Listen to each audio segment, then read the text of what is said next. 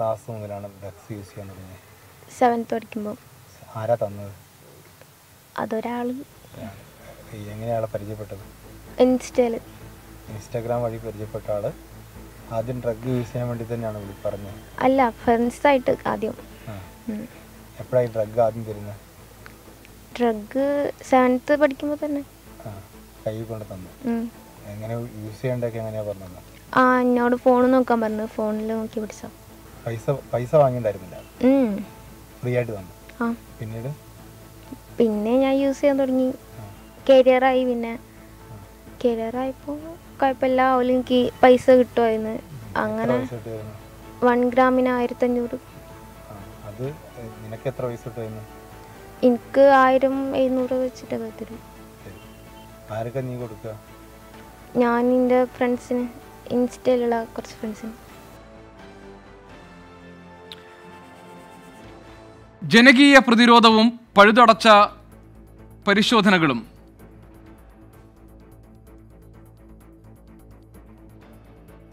ശക്തമായി ബോധവൽക്കരണവും ഇനിയും ശക്തമായി തുടരണം എന്ന് ഓർമ്മപ്പെടുത്തുന്നതാണ് 9ാം ക്ലാസ്സുകാരിയുടെ ഈ വെളിപ്പെടുത്തൽ. 7ാം ക്ലാസ്സിൽ പഠിക്കുമ്പോൾ MDMA ഉപയോഗിച്ചു തുടങ്ങി. പിന്നെ ആവശ്യക്കാർക്ക് എത്തിച്ചു കൊടുക്കുന്ന കരിയറായി.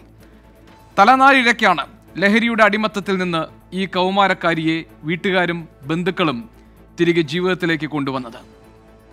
നമ്മുടെ മക്കളുടെ മേൽ നിരന്തര ശ്രദ്ധയും ഇടപെടലും കൂടിയേ തീരൂ എന്ന് അടയാളപ്പെടുത്തുകയാണ് ഈ സംഭവം. ഇന്നേ ദിവസം തന്നെയാണ് ലഹരി ഉപയോഗത്തെ ചോദ്യം ചെയ്ത് ചെറുപ്പക്കാർ കാസർഗോഡ് ലഹരി സംഘത്താൽ ആക്രമിക്കപ്പെട്ടതും. ഇനി നമുക്ക് ആ ദൃശ്യങ്ങൾ കൂടി കാണാം.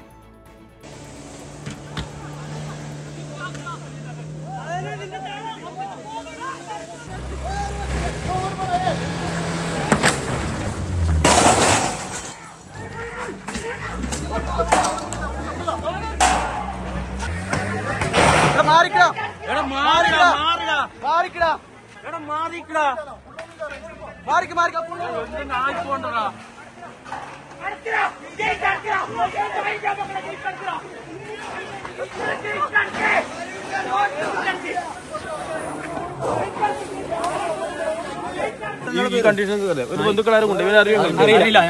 ബന്ധുക്കളെ നമ്പർ ഉണ്ടോ? പേര് പറതാ.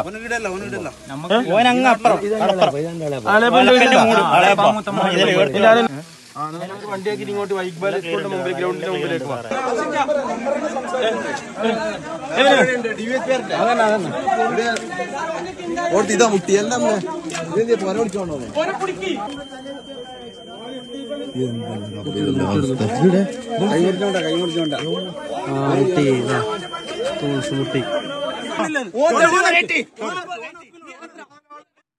ഇതാണ് നമ്മുടെ നാടിന്റെ അവസ്ഥയെങ്കിൽ വെട്ടിമാറ്റണ്ടേ ഈ ലഹരി കൈകൾ?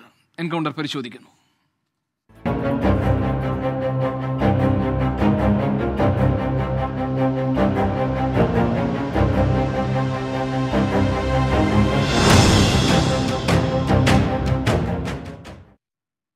വീണ്ടും ഒരു വെളിപ്പെടുത്തൽ നമ്മളെ തേടിയെത്തുകയാണ്. 9ാം ക്ലാസ്സുകാരി നടത്തിയ വെളിപ്പെടുത്തലിൽ ഞെട്ടിക്കുന്ന വിവരങ്ങൾ പുറത്തു വരികയാണ്. നമ്മുടെ സ്കൂളുകളും ക്യാമ്പസുകളും ഒന്നും തന്നെ ലഹരിയുടെ കാര്യത്തിൽ അത്ര സുരക്ഷിതമല്ലേ എന്ന് രക്ഷിതാക്കൾക്കും മാതാപിതാക്കൾക്കും ആശങ്കയുണ്ടാവുകയാണ്.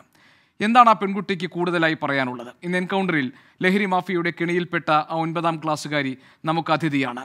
ആ പെൺകുട്ടി ഇന്ന് ഈ ചർച്ചയിൽ പങ്കെടുക്കുന്നത് അവരുടെ കഴിഞ്ഞകാല സംഭവങ്ങൾ പറയുക എന്നതുകൊണ്ട് മാത്രമല്ല, ഒരാൾക്കും ഈ കെണിയിൽ ആരും അകപ്പെട്ടു പോകാതിരിക്കാൻ വേണ്ട മുൻകരുതലുകൾ എന്തു വേണം എന്ന് സ്വന്തം അനുഭവത്തിൽ നിന്ന് പറയുന്നു എന്നതുകൊണ്ടുകൂടിയാണ്. Excise joint commissioner Shri AS Ranjith നമ്മുടെ ഈ ചർച്ചയിൽ പ്രത്യേക അതിഥിയാണ്. ബാലാവകാശ കമ്മീഷന്റെ മുൻ അംഗം ശ്രീ നസീർ ചാലിയം, മനുഷ്യാവകാശ പ്രവർത്തകൻ നൌഷാദ് തെക്കയിൽ, കാസർഗോഡ് ലഹരി സംഘത്തിന്റെ ആക്രമണത്തിനിരയായ അബ്ദുൾ സമദ് എന്നിവർ ഇന്ന് ഈ ചർച്ചയിൽ പങ്കെടുക്കാൻ നമ്മളോടൊപ്പമുണ്ട്. 9ാം ക്ലാസ്സുകാരായ പെൺകുട്ടിക്ക് എന്തൊക്കെ കാര്യങ്ങൾ പറയാനുണ്ട് എന്ന് നമുക്ക് ആദ്യം പരിശോധിക്കാം. അതിനുശേഷം നമുക്ക് ഈ ചർച്ചയിലേക്ക് കടക്കാം. മോൾ എങ്ങനെയാണ് ഈ ലഹരി സംഘത്തിന്റെ അവരുടെ ഗ്യാങ്ങിൽ പെട്ടത്? ഇൻസ്റ്റയിൽ മെസ്സേജ് അയച്ചതാണ് ഫസ്റ്റ്. അങ്ങനെ മെസ്സേജ് അയച്ച് ഫസ്റ്റ് ഫ്രണ്ട് ആയതാണ്. പിന്നെ ഡ്രഗ്സ് യൂസ് ചെയ്യുമെന്ന് ചോദിച്ച് അങ്ങനെ യൂസ് ചെയ്യാമെന്ന് പറഞ്ഞ്, പിന്നെ ഞാൻ ഫാമിലി ഇഷ്യൂസൊക്കെ ആയ കാരണം യൂസ് ചെയ്യുമെന്ന് പറഞ്ഞതാണ്. പിന്നെ ഞാൻ സ്കൂളിൽ പോകുന്ന ടൈമിൽ ഈവനിങ് അവിടെ വന്നിട്ട് ഈ ഡ്രഗ്സ് തന്നു. ഞാൻ വീട്ടിൽ നിന്ന് യൂസ് ചെയ്യും. പിന്നെ കരിയർ ആവുമെന്ന് വെച്ച് ലാസ്റ്റിലേക്ക് ഫ്രണ്ട്സൊക്കെ ആയി ലാസ്റ്റ് ഇയറിലേക്കൊക്കെ ആയപ്പോൾ കരിയർ ആവുമെന്ന് വെച്ച് ഞാൻ ആവാമെന്ന് പറഞ്ഞതാണ്. പിന്നെ ഞാൻ ക്ലാസ് കഴിഞ്ഞിട്ട് വൈകുന്നേരം എനിക്ക് തരുന്ന ടൈമിൽ ഞാനത് വേറെ ആൾക്ക് കൊണ്ടുപോയി കൊടുക്കാറുണ്ട്. 7th പഠിക്കുമ്പോഴാണ് എനിക്ക് ആദ്യമായിട്ട് തന്നത്.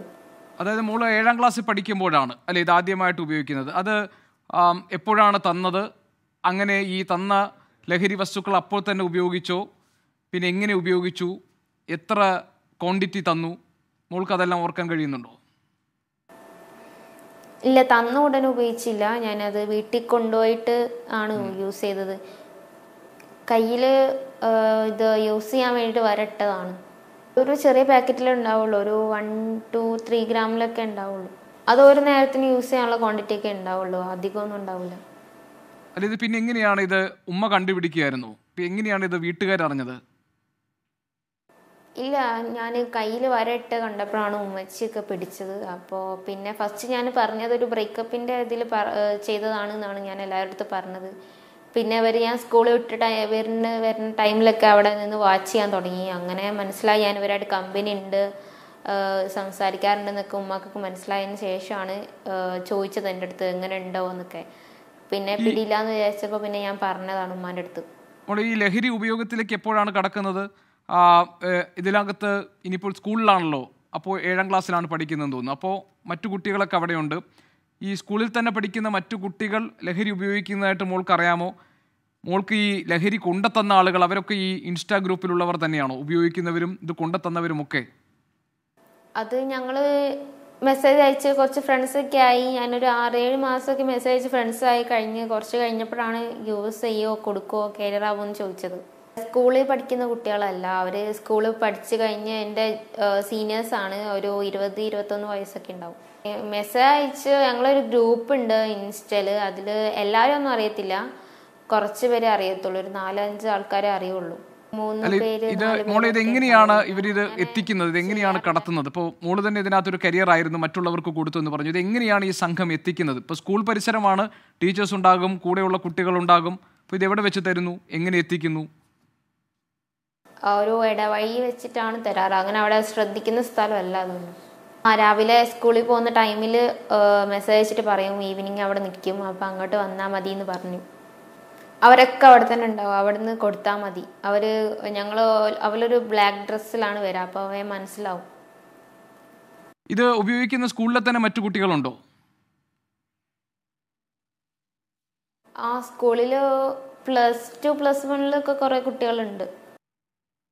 ശരി, +1 +2 കുട്ടികൾ ഇത് ഉപയോഗിക്കുന്നുണ്ട് എന്ന് മോൾക്കറിയാം.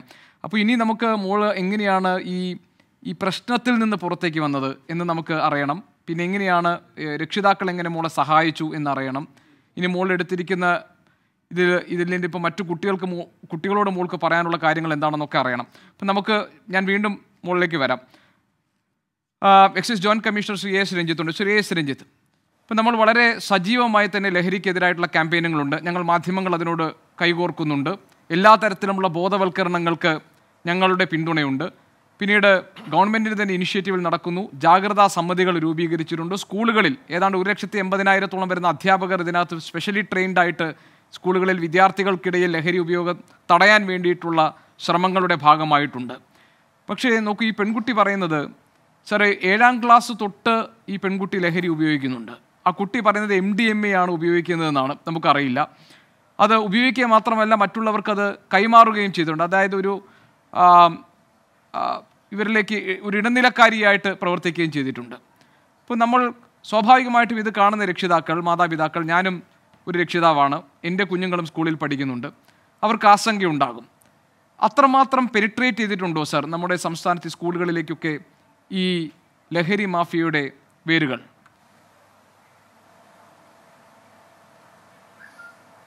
നമ്മൾ എക്സൈസ് വകുപ്പ് കുറച്ച് നാൾ മുമ്പ് ഒരു സർവേ നടത്തിയിരുന്നു. ഞങ്ങളുടെ തന്നെ വിമുക്തി മിഷൻ്റെ കൗൺസിലർമാരും ആണ് അത് ചെയ്തത്. അപ്പോൾ അത് ബഹുമാനപ്പെട്ട എക്സൈസ് മന്ത്രിയുടെ റിലീസ് ചെയ്തു. അപ്പോൾ അതിലൊരു പ്രധാന കണ്ടെത്തൽ എന്ന് പറയുന്നത് ഈ ലഹരി ഉപയോഗിക്കുന്നതിൻ്റെ തുടക്കം 10 മുതൽ 15 വയസ്സിനുള്ളിലാണ് എന്നുള്ളതാണ്. അങ്ങനെയാണ് നമ്മുടെ ഒരു സർവേ ഫലം പുറത്തു വന്നത്. അതിൽ തന്നെ ഇവർ പുകയില ഉൽപ്പന്നങ്ങളാണ് ആദ്യം ഉപയോഗിച്ചു തുടങ്ങുന്നത്. സ്കൂൾ പരിസരത്ത് ധാരാളമായി കിട്ടുന്ന സാധ്യതയുള്ള ഒരു ഗേറ്റ് വേ ഡ്രഗ് എന്ന് നമ്മൾ പറയാറുള്ള തുടക്കം എന്നുള്ള രീതിയിൽ കുട്ടികൾ ഉപയോഗിക്കുന്നതാണ് ഈ പുകയില ഉൽപ്പന്നങ്ങൾ നിരോധിച്ചിട്ടുള്ള. അത് ചില പേരുകൾ നമുക്കൊക്കെ അറിയാവുന്ന സാധനങ്ങൾ തന്നെയാണ്. അത് ഇതര സംസ്ഥാന തൊഴിലാളികളാണ് അത് വളരെ പ്രചാരം കേരളത്തിൽ അതിന് നേടിക്കൊടുത്തതെന്നുള്ളത് ഒരു വശമാണ്. അപ്പോൾ അത് ഉപയോഗിച്ചാണ് കുട്ടികളിത് ആരംഭിക്കുന്നത്. പിന്നീട് ഇവർ നമ്മൾ കിട്ടിയൊരു ഫലം എന്ന് പറയുന്നത് ഏറ്റവും അധികം വിദ്യാർത്ഥികൾ ഉപയോഗിക്കുന്ന ഡ്രഗ് എന്ന് പറയുന്നത് കഞ്ചാവാണ് എന്നുള്ളതാണ്. അപ്പോൾ ഈ സിന്തറ്റിക് ലഹരിയിലേക്ക് ഇപ്പോൾ കടന്നു എന്നൊക്കെ വേണം നമുക്ക് ഈ പുതിയ ഒരു കാഴ്ചപ്പാടിൽ ഈ അനുഭവങ്ങളിൽ നിന്നും മനസ്സിലാവുന്നത്. ഏതായാലും ആദ്യമേ എനിക്ക് പറയാനുള്ളത് ഈ ഒരു വിഷയം കുറച്ച് നാളായിട്ട് സമൂഹത്തിൽ സജീവമാണ്. സർക്കാർ അത് വളരെ ബഹുമാനപ്പെട്ട മുഖ്യമന്ത്രിയെ മുൻകൈയെടുത്ത് അത് വളരെ നല്ല രീതിയിൽ അതിനെതിരെ ഒരു പ്രതിരോധം തീർക്കാൻ വേണ്ടി 1ാം ഘട്ടവും 2ാം ഘട്ടവും ഒക്കെ ആയിട്ട് നമ്മളത് പ്രതിരോധം തീർത്തുകൊണ്ടിരിക്കുന്നു. അതിന് ഗോപീകൃഷ്ണൻ സൂചിപ്പിച്ചതുപോലെ തന്നെ എല്ലാ മാധ്യമങ്ങളുടെയും എല്ലാ ജനങ്ങളുടെയും എല്ലാ വിഭാഗം ജനങ്ങളുടെയും സർവാത്മന ഉള്ള സഹകരണം അതിനകത്ത് ലഭിക്കുകയും ചെയ്തു. അപ്പോൾ ഇവിടെ നമ്മൾ കാണേണ്ടത് ഈ ഒരു സർക്കാർ സംവിധാനം തന്നെയാണ്. ഇപ്പം മോളിവിടെ വെളിപ്പെടുത്തി, നമ്മളത് കേട്ടു. പക്ഷേ അതിനകത്ത് കുട്ടിയുടെ മുറിവിൻ്റെ ആദ്യ ശ്രദ്ധയിൽപ്പെട്ടത് ആ സ്കൂളിലെ വിമുക്തിയുടെ ചുമതലയുള്ള ടീച്ചറും കൂടിയാണ്. അപ്പോൾ ആ ടീച്ചർ ഇത് കണ്ടിട്ട് മകളുടെ അമ്മയോട് ബന്ധപ്പെട്ടിരുന്നു, എന്താണ് എന്തെങ്കിലും വിഷയമുണ്ടോ, കുട്ടിയോട് തന്നെ ചോദിച്ചിരുന്നു. അപ്പോൾ കുട്ടി അതിനകത്തൊരു കളവ്, ശിശു സഹജമായ ഒരു കളവൊക്കെയാണ് അതിനകത്ത് പറഞ്ഞത്. അങ്ങനെ ഉമ്മയായിട്ടുള്ളൊരു വഴക്കിൻ്റെ പുറത്ത് ഞാൻ തനിയെ മുറിച്ചതാണ് എന്നൊക്കെയാണ് അങ്ങനെയാണ് എനിക്ക് മനസ്സിലായത്. അപ്പോൾ അങ്ങനെ ഒക്കെ പറയുകയും, പക്ഷെ അത് അങ്ങനെയല്ല എന്നൊരു ബോധ്യം വന്നതിൻ്റെ അടിസ്ഥാനത്തിലാണ് ചൈൽഡ് ലൈനുമായിട്ട് ബന്ധപ്പെടുന്നതും സമീപത്തെ പോലീസ് സ്റ്റേഷനുമായിട്ട് ബന്ധപ്പെടുന്നതും കൗൺസിലിങ്ങിന് കൊണ്ടുപോകുന്നതും കോഴിക്കോട് മെഡിക്കൽ കോളേജിൽ. അപ്പോൾ അത്തരം കാര്യങ്ങളിലേക്ക് അതിൻ്റെ ഒരു പ്രോസസ്സിലേക്ക് നടക്കുന്നതും ഇതെങ്ങനെയാണ് ഇതിലേക്ക് എത്തപ്പെട്ടതെന്നുള്ള രീതിയിലേക്ക് മനസ്സിലാവുന്നത്. അപ്പോൾ സർക്കാർ അപ്പോൾ അത് മാത്രമല്ല, ഇക്കാര്യത്തിൽ കുട്ടിയുടെ അമ്മയൊക്കെ നമ്മളത് വളരെയധികം നമ്മൾ ബഹുമാനിക്കേണ്ടതുണ്ട്. ഈ ഒരു വിഷയത്തെ സാധാരണ രീതിയിൽ അധ്യാപകരായാലും രക്ഷകർത്താക്കളായാലും എങ്ങനെ ഒതുക്കി വെക്കാം, ഇത് സമൂഹത്തിലേക്ക് മുന്നോട്ട് വെക്കാതെ ആരും അറിയാതെ ഇതെങ്ങനെ തീർക്കാം, അതായത് 1 or 2 പേരോ അറിഞ്ഞ് നമുക്ക് പരിഹരിക്കാവുന്നൊരു വിഷയം മൂടി വെച്ച് വഷളാക്കി നാളെ പത്രത്തിൽ വരുന്ന രീതിയിലുള്ള ഒരവസ്ഥയിലേക്ക് മാറ്റുന്ന ഒരു ശീലമാണ് നമ്മുടെ മലയാള മനസ്സിനുള്ളത്. അതൊരു പൊങ്ങച്ചമറകളുടെ ഒരു ഭാഗമാണ്. അപ്പോൾ അത് ചെയ്യാതെ കൃത്യമായി എൻ്റെ കുട്ടിക്ക് ഇത് സംഭവിച്ചു, അതുകൊണ്ട് തന്നെ ഇത് മറ്റാർക്കും ഉണ്ടാകരുതെന്നുള്ള രീതിയിൽ സമൂഹത്തിൻ്റെ മുന്നിലേക്ക് ഇത് വയ്ക്കുകയും ഇത് നമ്മളെ എല്ലാവരെയും, ഗോപീഷ്ണൻ പറഞ്ഞതുപോലെ ഗോപീഷ്ണൻ കുട്ടികളുണ്ട്, ഇത് കേട്ടുകൊണ്ടിരിക്കുന്ന പലരെയും കുട്ടികൾ ഇത്തരത്തിൽ പഠിക്കുന്നവരാണ്, എനിക്കുമുണ്ട്. അപ്പോൾ ആ തരത്തിൽ നമ്മളെ മനസാക്ഷിയെ വേട്ടയാടുന്ന ഒരു സംഗതിയായിട്ടത് മാറുമ്പോൾ അപ്പോൾ അതിനെ ജനങ്ങളുടെ മുന്നിലേക്ക് വയ്ക്കുകയും ഒരു അവബോധം സൃഷ്ടിക്കാനും അമ്മ മുന്നോട്ട് വന്നതിൻ്റെ കാരണം ഇത്തരത്തിലുള്ള ക്യാമ്പയിൻ്റെ ഫലമായിട്ടാണെന്നാണ് ഞാൻ അതിനെ വിലയിരുത്തുന്നത്.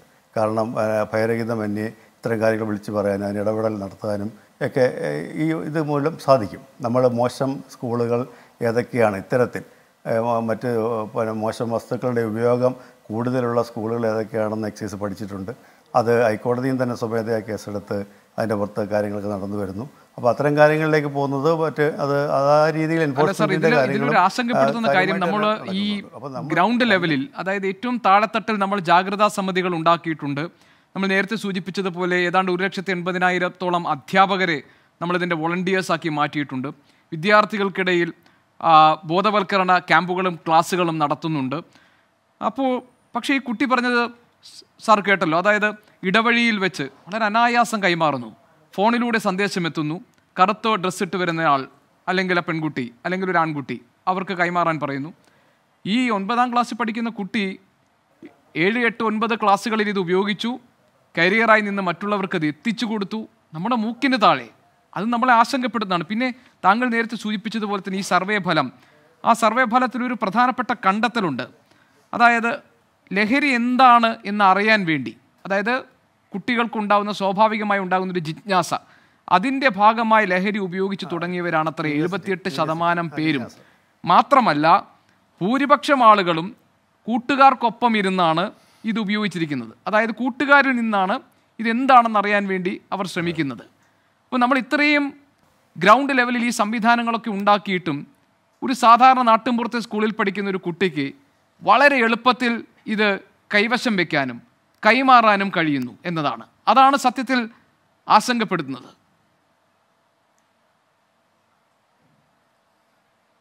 ഇല്ല, നമ്മൾ ഇത് ഒരു നിയന്ത്രണവുമില്ലാതെ അങ്ങനെ അങ്ങ് കൈവിട്ട് പോയി എന്ന് നമ്മൾ ആശങ്കപ്പെടേണ്ടതില്ല. നമ്മുടെ നിയന്ത്രണത്തിലേക്ക് കാര്യങ്ങൾ വരാൻ കഴിയുന്നുണ്ട്. കാരണം എന്ന് വെച്ചാൽ ഇതൊരു 2-3 മാസങ്ങൾക്ക് അപ്പുറമൊക്കെ നടന്ന ഒരു സംഗതിയുടെ ഒരു ബാക്കി പത്രമാണ് നമ്മളിപ്പോൾ ഇന്ന് ചർച്ച ചെയ്യുന്നത്. ഇന്നലെയോ കഴിഞ്ഞ ആഴ്ച നടന്നതല്ല, കുറച്ച് നാൾ മുമ്പാണ്. അപ്പോൾ ഫലപ്രദമായി ഈ രംഗത്ത് ഇടപെടുന്നുണ്ട്. ഇപ്പോൾ 1-2 കേസുകൾ ഇതുപോലെ മാധ്യമ ശ്രദ്ധയിലേക്ക് വരികയും അതുവഴി പൊതുജന ശ്രദ്ധയിലേക്ക് ഇത് പ്ലേസ് ചെയ്യപ്പെടുകയും ചെയ്യുകയാണ്. പക്ഷേ അല്ലാതെ നമ്മുടെ തന്നെ വിമുക്തിയുടെ ആണെങ്കിലും ചൈൽഡ് വെൽഫെയർ കമ്മിറ്റികളാണെങ്കിലും സ്കൂളിലെ കൗൺസിലർമാരും ആണെങ്കിൽ തന്നെയും ചെയ്യുന്ന ജോലിയുടെ, അതായത് ഇത്തരത്തിൽ പെട്ടുപോകുന്ന പുകയില ഉൽപ്പന്നങ്ങളിലേക്കായാലും ലഹരിയിലേക്കായാലും പെട്ടുപോകുന്ന കുട്ടികളെ തിരിച്ചു കൊണ്ടുവരാൻ അവർ നടത്തുന്ന ശ്രമങ്ങളും അതിൽ നിന്നെടുക്കുന്ന വിജയത്തിൻ്റെ ശതമാനം വളരെ വലുതാണ്. പക്ഷേ നമുക്കത് ഒരു പൊതു പ്ലാറ്റ്ഫോമിൽ നിന്ന് ഇങ്ങനെയൊക്കെ ചെയ്യുന്നു, ഇത് അങ്ങനെ ഒരു പാനിക് ആയിട്ടുള്ളൊരു ഭീതിതമായ അവസ്ഥ സൃഷ്ടിക്കാൻ നമുക്ക് കഴിയില്ല. പക്ഷേ ഇതിനകത്ത് വളരെ ഫലപ്രദമായി 1-2 ഘട്ടം പ്രചരണ പരിപാടികൾ അവസാനിപ്പിച്ച് വീണ്ടും അത് മുന്നോട്ട് പൊയ്ക്കൊണ്ടിരിക്കും. അടുത്ത 3-ാം ഘട്ടത്തിലേക്ക് പൊയ്ക്കൊണ്ടിരിക്കുന്ന ഈ ഘട്ടത്തിൽ തന്നെ ഇത്തരം ഇടപെടൽ കൊണ്ട് ഇതിൽ നിന്നും പിന്നോക്കം പോയ ഒരുപാട് കുട്ടികളുണ്ട്. ഒരുപാട് പേരെ നേർവഴിക്ക് കൊണ്ടുവരാൻ നമുക്ക് കഴിഞ്ഞിട്ടുണ്ട്. അപ്പോൾ ഇത് തന്നെ അതിൻ്റെ ഒരു ഉദാഹരണമാണ്. കാര്യം വിമുക്തി ക്ലബ്ബ്, ലഹരി വിരുദ്ധ ക്ലബിൻ്റെ ചുമതലയുള്ള അധ്യാപികയാണ് ഈ വിഷയം കൂടുതൽ ആദ്യം ഈ കുട്ടിയിൽ കണ്ട ആ ഒരു സ്വഭാവ വ്യതിയാനം ശ്രദ്ധിച്ചത്. അപ്പോൾ അങ്ങനെ അമ്മയെ അത് ശ്രദ്ധിച്ചു. അത് അങ്ങനെയല്ലെന്ന് പറയുകയല്ല. പക്ഷേ ഇത് ഈ പറയുന്ന സംവിധാനങ്ങളൊന്നും പാഴായെന്നല്ല അതിൻ്റെ അർത്ഥം. സംവിധാനങ്ങൾ വളരെ ഫലപ്രദമാകുന്നത് കൊണ്ടാണ് ഇതിനെയൊക്കെ നമുക്ക് ഒരു തിരുത്താൻ കഴിയുന്നത്. ഈ തിരുത്തലിൻ്റെ ഭാഗമായിട്ട് കുറച്ച് രക്ഷിതാക്കൾ അത് സമൂഹത്തിലേക്ക് മുന്നോട്ട് വെക്കുന്നത് നല്ലതാണെന്നാണ് ഞാൻ പറഞ്ഞത്. അല്ലാതെ നമുക്കത് വിശദമായി ഒന്നുകൂടി അത് ചർച്ച ചെയ്യാം. 2ാം ഘട്ടത്തിൽ ഞാൻ താങ്കളിലേക്ക് വരാം. ബാലാവകാശ കമ്മീഷന്റെ മുൻ അംഗം ശ്രീ നസീർ ചാലിയം നമ്മളോടൊപ്പമുണ്ട്. ശ്രീ നസീർ ചാലിയം, ഇവിടെ ഈ കുട്ടിയെ സംബന്ധിച്ച് ഇപ്പോൾ നേരത്തെ ശ്രീ രഞ്ജിത്ത് പറഞ്ഞതുപോലെ ഇത് ഏറ്റവും അഭികാമ്യമായ ഒരു സാഹചര്യമാണ്, ഏറ്റവും സ്വാഗതാർഹമായ ഒരു സാഹചര്യമാണ്. ഒരു കുട്ടി ഈ പ്രശ്നത്തിൽപ്പെട്ടു, ആ കുട്ടി ലഹരി ഉപയോഗിച്ചുകൊണ്ടിരിക്കുകയാണെന്ന് രക്ഷിതാക്കൾ കണ്ടെത്തുന്നു, ആ കുട്ടിയെ തിരുത്തുന്നു, അവളെ ജീവിതത്തിലേക്ക് തിരികെ കൊണ്ടുവരുന്നു, അത് സമൂഹത്തോട് തുറന്നു പറയാൻ സന്നദ്ധരാകുന്നു. അപ്പോൾ ആ കുട്ടി നേരിടേണ്ടി വരുന്ന നിയമപരമായ പ്രശ്നങ്ങൾ ഇപ്പോഴും ആ കുട്ടിക്ക് ഇൻസ്റ്റയിലൂടെ പരിചയപ്പെട്ട ഒരു സംഘമാണ്. ആദ്യം സൗഹൃദമുണ്ടാക്കുന്നു, പിന്നീട് MDMA കൈമാറുന്നു, അത് ഉപയോഗിച്ച് നോക്കാൻ പറയുന്നു, മറ്റെന്തൊക്കെയോ കുടുംബ പ്രശ്നങ്ങളൊക്കെ ഉണ്ടാകാം, ആ കുട്ടിക്ക് മാനസിക പ്രയാസങ്ങൾ നേരിട്ടിട്ടുണ്ടാകാം, നല്ല എനർജി കിട്ടുന്നു, അതുകൊണ്ട് അത് ഉപയോഗിക്കുന്നു, പിന്നീട് ആ കുട്ടി അതിൻ്റെ കരിയറായി മാറുന്നു. ഇപ്പോൾ ആ കുട്ടി ഇതെല്ലാം സമൂഹത്തോട് വെളിപ്പെടുത്തുകയാണ്. ഇങ്ങനെയൊക്കെ ഈ വഴികളിലൂടെയൊക്കെ ഞാൻ കഴിഞ്ഞ 2-3 വർഷമായി സഞ്ചരിച്ചു. മാതാപിതാക്കൾ അല്ലെങ്കിൽ രക്ഷിതാവ് ഇത് പൊതുസമൂഹത്തിലേക്ക് ഈ കാര്യം അറിയിക്കുകയാണ്, എൻ്റെ കുഞ്ഞിന് ഇങ്ങനെയൊരു പ്രശ്നം ഉണ്ടായിട്ടുണ്ടെന്ന്. അപ്പോൾ ആ കുട്ടിക്ക് നേരിടേണ്ടി വരുന്ന നിയമപരമായ, ഇപ്പോൾ ഇങ്ങനെയൊരു സംഭവം ഉണ്ടായിക്കഴിഞ്ഞാൽ ഏതൊക്കെ തരത്തിലുള്ള സംരക്ഷണയാണ് ആ കുട്ടിക്ക് നമുക്ക് ഉറപ്പുവരുത്താൻ കഴിയുക? അത് വളരെ പ്രധാനപ്പെട്ട ഒരു കാര്യമാണല്ലോ. തീർച്ചയായും. കാരണം നമുക്ക് ഈ ലഹരിക്കെതിരെയുള്ള പ്രവർത്തനത്തിന് പല ഘട്ടങ്ങളിലൂടെ പലതരത്തിലുള്ള പ്രവർത്തനങ്ങളിലൂടെ മാത്രമേ നമുക്ക് അതിൽ നിന്നും നമ്മുടെ കുട്ടികളെ പൂർണ്ണമായും സംരക്ഷിക്കാൻ കഴിയൂ. ഇപ്പോൾ നമ്മുടെ രാജ്യത്ത് ഇന്ന് ലഹരിക്കെതിരായുള്ള വളരെ കർശനമായ നിയമനിർമ്മാണം തന്നെയുണ്ട്. ഇപ്പോൾ 2005 ഞാൻ ജുവനൈൽ ജസ്റ്റിസ് ബോർഡ് മെമ്പറായി പ്രവർത്തിക്കുന്ന കാലത്ത് അവിടെ എത്തുന്ന പല കുട്ടികളും കുട്ടികൾ ഉൾപ്പെടുന്ന ക്രിമിനൽ കേസിൻ്റെ വിചാരണ നടത്തുന്ന ഒരു സംവിധാനമായിരുന്നു ജുവനൈൽ ജസ്റ്റിസ് ബോർഡ്. അപ്പോൾ അവിടെ എത്തുന്ന പല പ്രതികളായി ഈ നിയമവുമായി പൊരുത്തപ്പെടാതെ എത്തുന്ന കുട്ടികളിൽ പലരും ഈ മുതിർന്ന ആളുകൾ ആ കുട്ടികളെ കാരിയറായി ഉപയോഗിക്കുന്ന അതിൽ പ്രതികളാക്കപ്പെട്ടായിരുന്നു കുട്ടികൾ അന്ന് നമ്മുടെ ബോർഡ് മുമ്പാകെ ഹാജരായിരുന്നത്. അതിലന്ന് നമുക്ക് narcotic drugs and psychotropic substances act പ്രകാരമുള്ള നിയമ നടപടികളായിരുന്നു ആ കുട്ടികൾ ഫേസ് ചെയ്തിരുന്നത്. പക്ഷേ ഇന്ന് 2015 നമുക്ക് വളരെ ശക്തമായ ഒരു ജുവനൈൽ ജസ്റ്റിസ് ആക്ട് നമ്മുടെ പാർലമെൻറ്റ് പാസ്സാക്കിയിട്ടുണ്ട്. അപ്പോൾ ആ juvenile justice care and protection of children ആക്ടിലെ 77-78 വകുപ്പുകൾ ഇത്തരം കുട്ടികളെ ഈ ലഹരിയുമായി ബന്ധപ്പെട്ട് ഉപയോഗിക്കുന്നത് തടയുന്നതിന് വളരെ ശക്തമായ ഒരു നിയമനിർമ്മാണമാണ്. ഇപ്പോൾ 77-ാം വകുപ്പ് പ്രകാരം കുട്ടികൾക്ക് ഈ ലഹരി ഉൾപ്പെടെയുള്ള മദ്യം ഉൾപ്പെടെയുള്ള കാര്യങ്ങൾ നൽകുന്നത് 7 വർഷം വരെ തടവ് ശിക്ഷ കിട്ടാവുന്ന കുറ്റകൃത്യമാണ്. അതോടൊപ്പം തന്നെ കുട്ടികളെ ഈ ലഹരി വസ്തുക്കളുടെ കാരിയറായി ഉപയോഗിക്കുന്നത് 78-ാം വകുപ്പ് പ്രകാരവും ജാമ്യമില്ലാത്ത കുറ്റകൃത്യമാണ്. മാത്രമല്ല അത് സെഷൻസ് കോടതിയിൽ വിചാരണ ചെയ്യേണ്ട കുറ്റകൃത്യമായി ഈ 2015 ബാലനീതി നിയമത്തിലും പിന്നീട് 2022 അതിൽ വന്ന ഭേദഗതിയിലൂടെയും മാറ്റപ്പെട്ടിട്ടുണ്ട്. അപ്പോൾ ഈ കുട്ടികളെ ഇതുമായി ബന്ധപ്പെട്ട പ്രവർത്തനങ്ങൾക്ക് ഉപയോഗിക്കുന്നത് തടയുന്നതിന് വളരെ ശക്തമായ നിയമനിർമ്മാണങ്ങൾ തന്നെ നമ്മുടെ രാജ്യത്ത് നിലവിലുണ്ട്. അപ്പോൾ അത് പ്രകാരം അതിലെ പ്രതികളെ ട്രേസ് ചെയ്ത് അങ്ങനെ കിട്ടിക്കഴിഞ്ഞാൽ അവർ വളരെ കർശനമായ നിയമവ്യവസ്ഥയിലൂടെ നിയമ നടപടികളിലൂടെ അവർക്ക് പോകേണ്ടി വരും. പക്ഷേ അതോടൊപ്പം തന്നെ ഇപ്പോൾ നമ്മുടെ സമൂഹത്തിൽ ഈ കുട്ടികൾ ഇത്തരം പ്രവർത്തനങ്ങളിൽ ഏർപ്പെടുന്നതിന് നേരത്തെ എക്സൈസിൻ്റെ ജോയിൻറ്റ് കമ്മീഷണർ സൂചിപ്പിച്ചതുപോലെ ഒരുപാട് നിയമ സംവിധാനങ്ങൾ നമ്മുടെ രാജ്യത്ത് പ്രവർത്തിക്കുന്നുണ്ട്.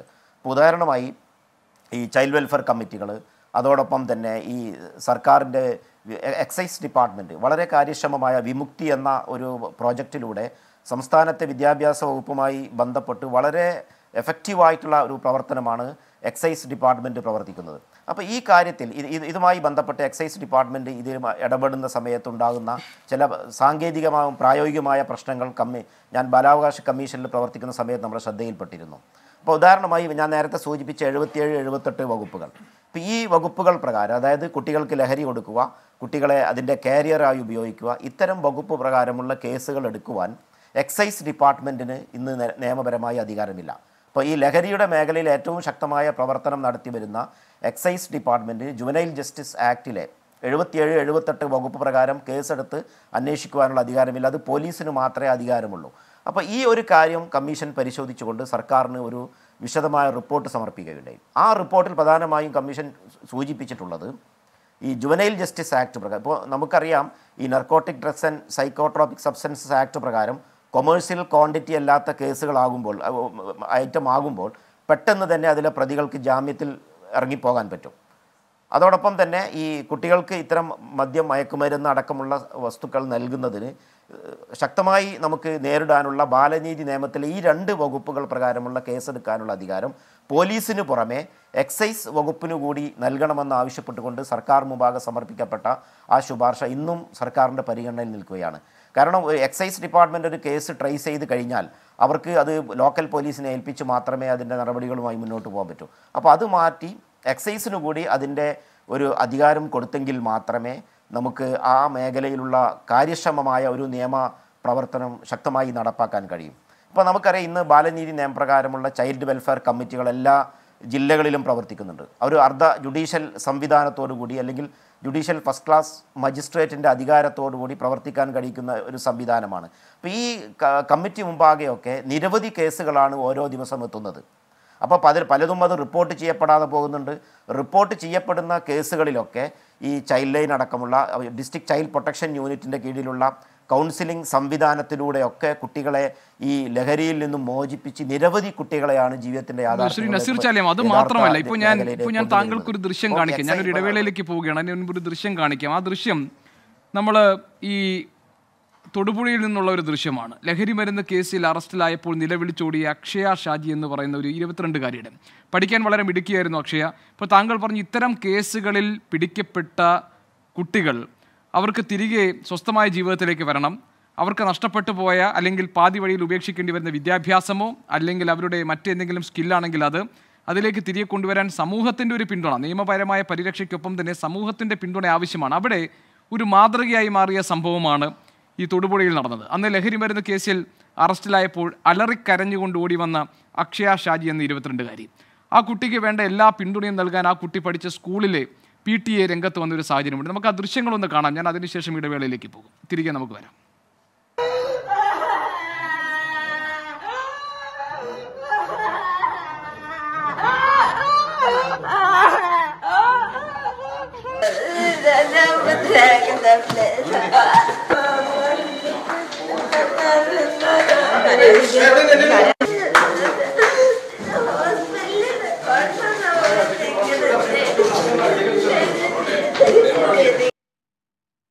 ഇത് അക്ഷയയുടെ ദൃശ്യങ്ങളാണ് നമ്മൾ ഈ കണ്ടത്. ആ കുട്ടി അന്ന് നിലവിളിച്ചു കൊണ്ടുപോയിരുന്നു. അതിനുശേഷം പിന്നീട് ആ കുട്ടിക്ക് പിന്തുണയുമായി ആ കുട്ടി പഠിച്ച സ്കൂളിലെ PTA രംഗത്ത് വന്നു. അങ്ങനെ തിരികെ ജീവിതത്തിലേക്ക് കൊണ്ടുവരാൻ വേണ്ടിയുള്ള ഒരു പിന്തുണ സമൂഹത്തിൻ്റെ ഭാഗത്തുനിന്നുണ്ടാകണം, നിയമപരമായ പരിരക്ഷയ്ക്ക് അപ്പുറത്തേക്ക്. നമുക്ക് ആ വിഷയം കൂടി ചർച്ച ചെയ്യാം ഇടവേളയ്ക്ക് ശേഷം തിരികെ വരുമ്പോൾ. ലഹരി മാഫിയ സംഘങ്ങളുടെ പ്രവർത്തനങ്ങളെ നിർവീര്യമാക്കുക, ലഹരി ഇടപാടുകൾ നടക്കുന്നിടത്ത് ഇടപെടുക, കുറ്റക്കാരായിട്ടുള്ള ആളുകളെ കണ്ടു കഴിഞ്ഞാൽ നിയമത്തിൻ്റെ മുന്നിൽ കൊണ്ടുവരിക, ലഹരിയുടെ അടിമയായി മാറാൻ നിൽക്കുന്നവർ, ഇരയാക്കപ്പെടുന്നവരുണ്ടെങ്കിൽ അവരെ ബോധവൽക്കരണത്തിലൂടെ അവർക്ക് സഹായം നൽകിക്കൊണ്ട് നമ്മുടെ സ്വസ്ഥമായ ജീവിതത്തിലേക്ക് തിരികെ കൊണ്ടുവരിക. ഏതൊരു പൗരൻ്റെയും ഉത്തരവാദിത്വമായി ഇത് മാറിയിരിക്കുന്നു. കാരണം ഇന്ന് ഏറ്റവും അധികം ലഹരി ഉപയോഗിക്കുന്ന സംസ്ഥാനങ്ങളിൽ ഒന്നായി കേരളം മാറുന്നു എന്ന അതിഭീകരമായ സാഹചര്യം നമ്മുടെ മുന്നിലുണ്ട്.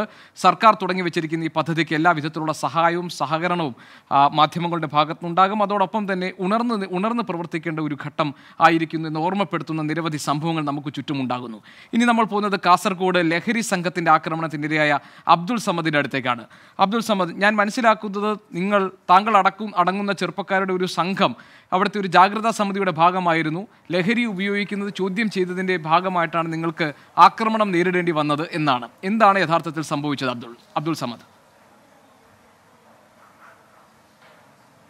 യഥാർത്ഥത്തിൽ സംഭവിച്ചതെന്ന് വെച്ചാൽ നമ്മളിപ്പോൾ ഒരു 9 മാസം മുന്നേ ഒരു ജാഗ്രതാ സമിതി ആരംഭിച്ച് അതിനോട് ഈ ലഹരിക്കെതിരായിട്ട് പ്രതിരോധിക്കുകയായിരുന്നു. ആ പ്രതിരോധത്തിൻ്റെ ഭാഗമായി ഇപ്പോൾ നമ്മൾ കുറേ പരിപാടികൾ നമ്മളെ കാഞ്ഞങ്ങാട് DYSP ബാലകൃഷ്ണൻ സാറിൻ്റെ നേതൃത്വത്തിലും അതുപോലെ CI ഷൈൻ സാറിൻ്റെ നേതൃത്വത്തിലും കുറേ കാര്യങ്ങൾ നമ്മൾ ഈ കൂട്ടായ്മയുടെ ഭാഗമായി ചെയ്തു കഴിഞ്ഞു. അതിൻ്റെ പശ്ചാത്തലത്തിൽ കുറേ ആളുകളെ നമ്മൾ ലഹരി മുക്തരാക്കിയിട്ടുണ്ട്. കുറേ ലഹരിക്ക് അടിമപ്പെട്ട് ലഹരി വിൽപ്പന നടത്തുന്ന കുറേ ആളുകളെ ജയിലിൽ DYSPയുടെ നേതൃത്വത്തിൽ ജയിലടക്കുകയും ഇപ്പോൾ കാപ്പ ചുമത്തി ജയിലിൽ ഇടുകയും ചെയ്ത ആളുകളുമുണ്ട്. അതിൻ്റെ ഭാഗമായി നമ്മൾ ഇതിൻ്റെ ഒക്കെ നേതൃത്വത്തിൽ DYSPയുടെ എല്ലാവരുടെയും നേതൃത്വത്തിൽ ഇതിൻ്റെ ഒരു ജാഗ്രതാ സമിതിയായി പൊരുതുന്ന ഈ വേളയിൽ നമുക്ക് കുറേ ഭീഷണികൾ മുഴക്കിയിരുന്നു. ആ ഭീഷണികൾ ഭാഗമായിട്ടാണ് ഇന്നലെ രാത്രി ഇവിടെ നമ്മളെ കാഞ്ഞങ്ങാട് ഇക്ബാൽ ഹയർ സെക്കൻഡറി സ്കൂളിൻ്റെ ഭാഗത്ത് നടന്ന സംഭവം നടന്നത് എന്ന് വെച്ചാൽ നമ്മൾ ഇതിൻ്റെ ഭാഗമായി കുറേ ദിവസങ്ങളായി ഒരു മാസമായി ഇപ്പോൾ ലഹരി മാഫിയ നമ്മുടെ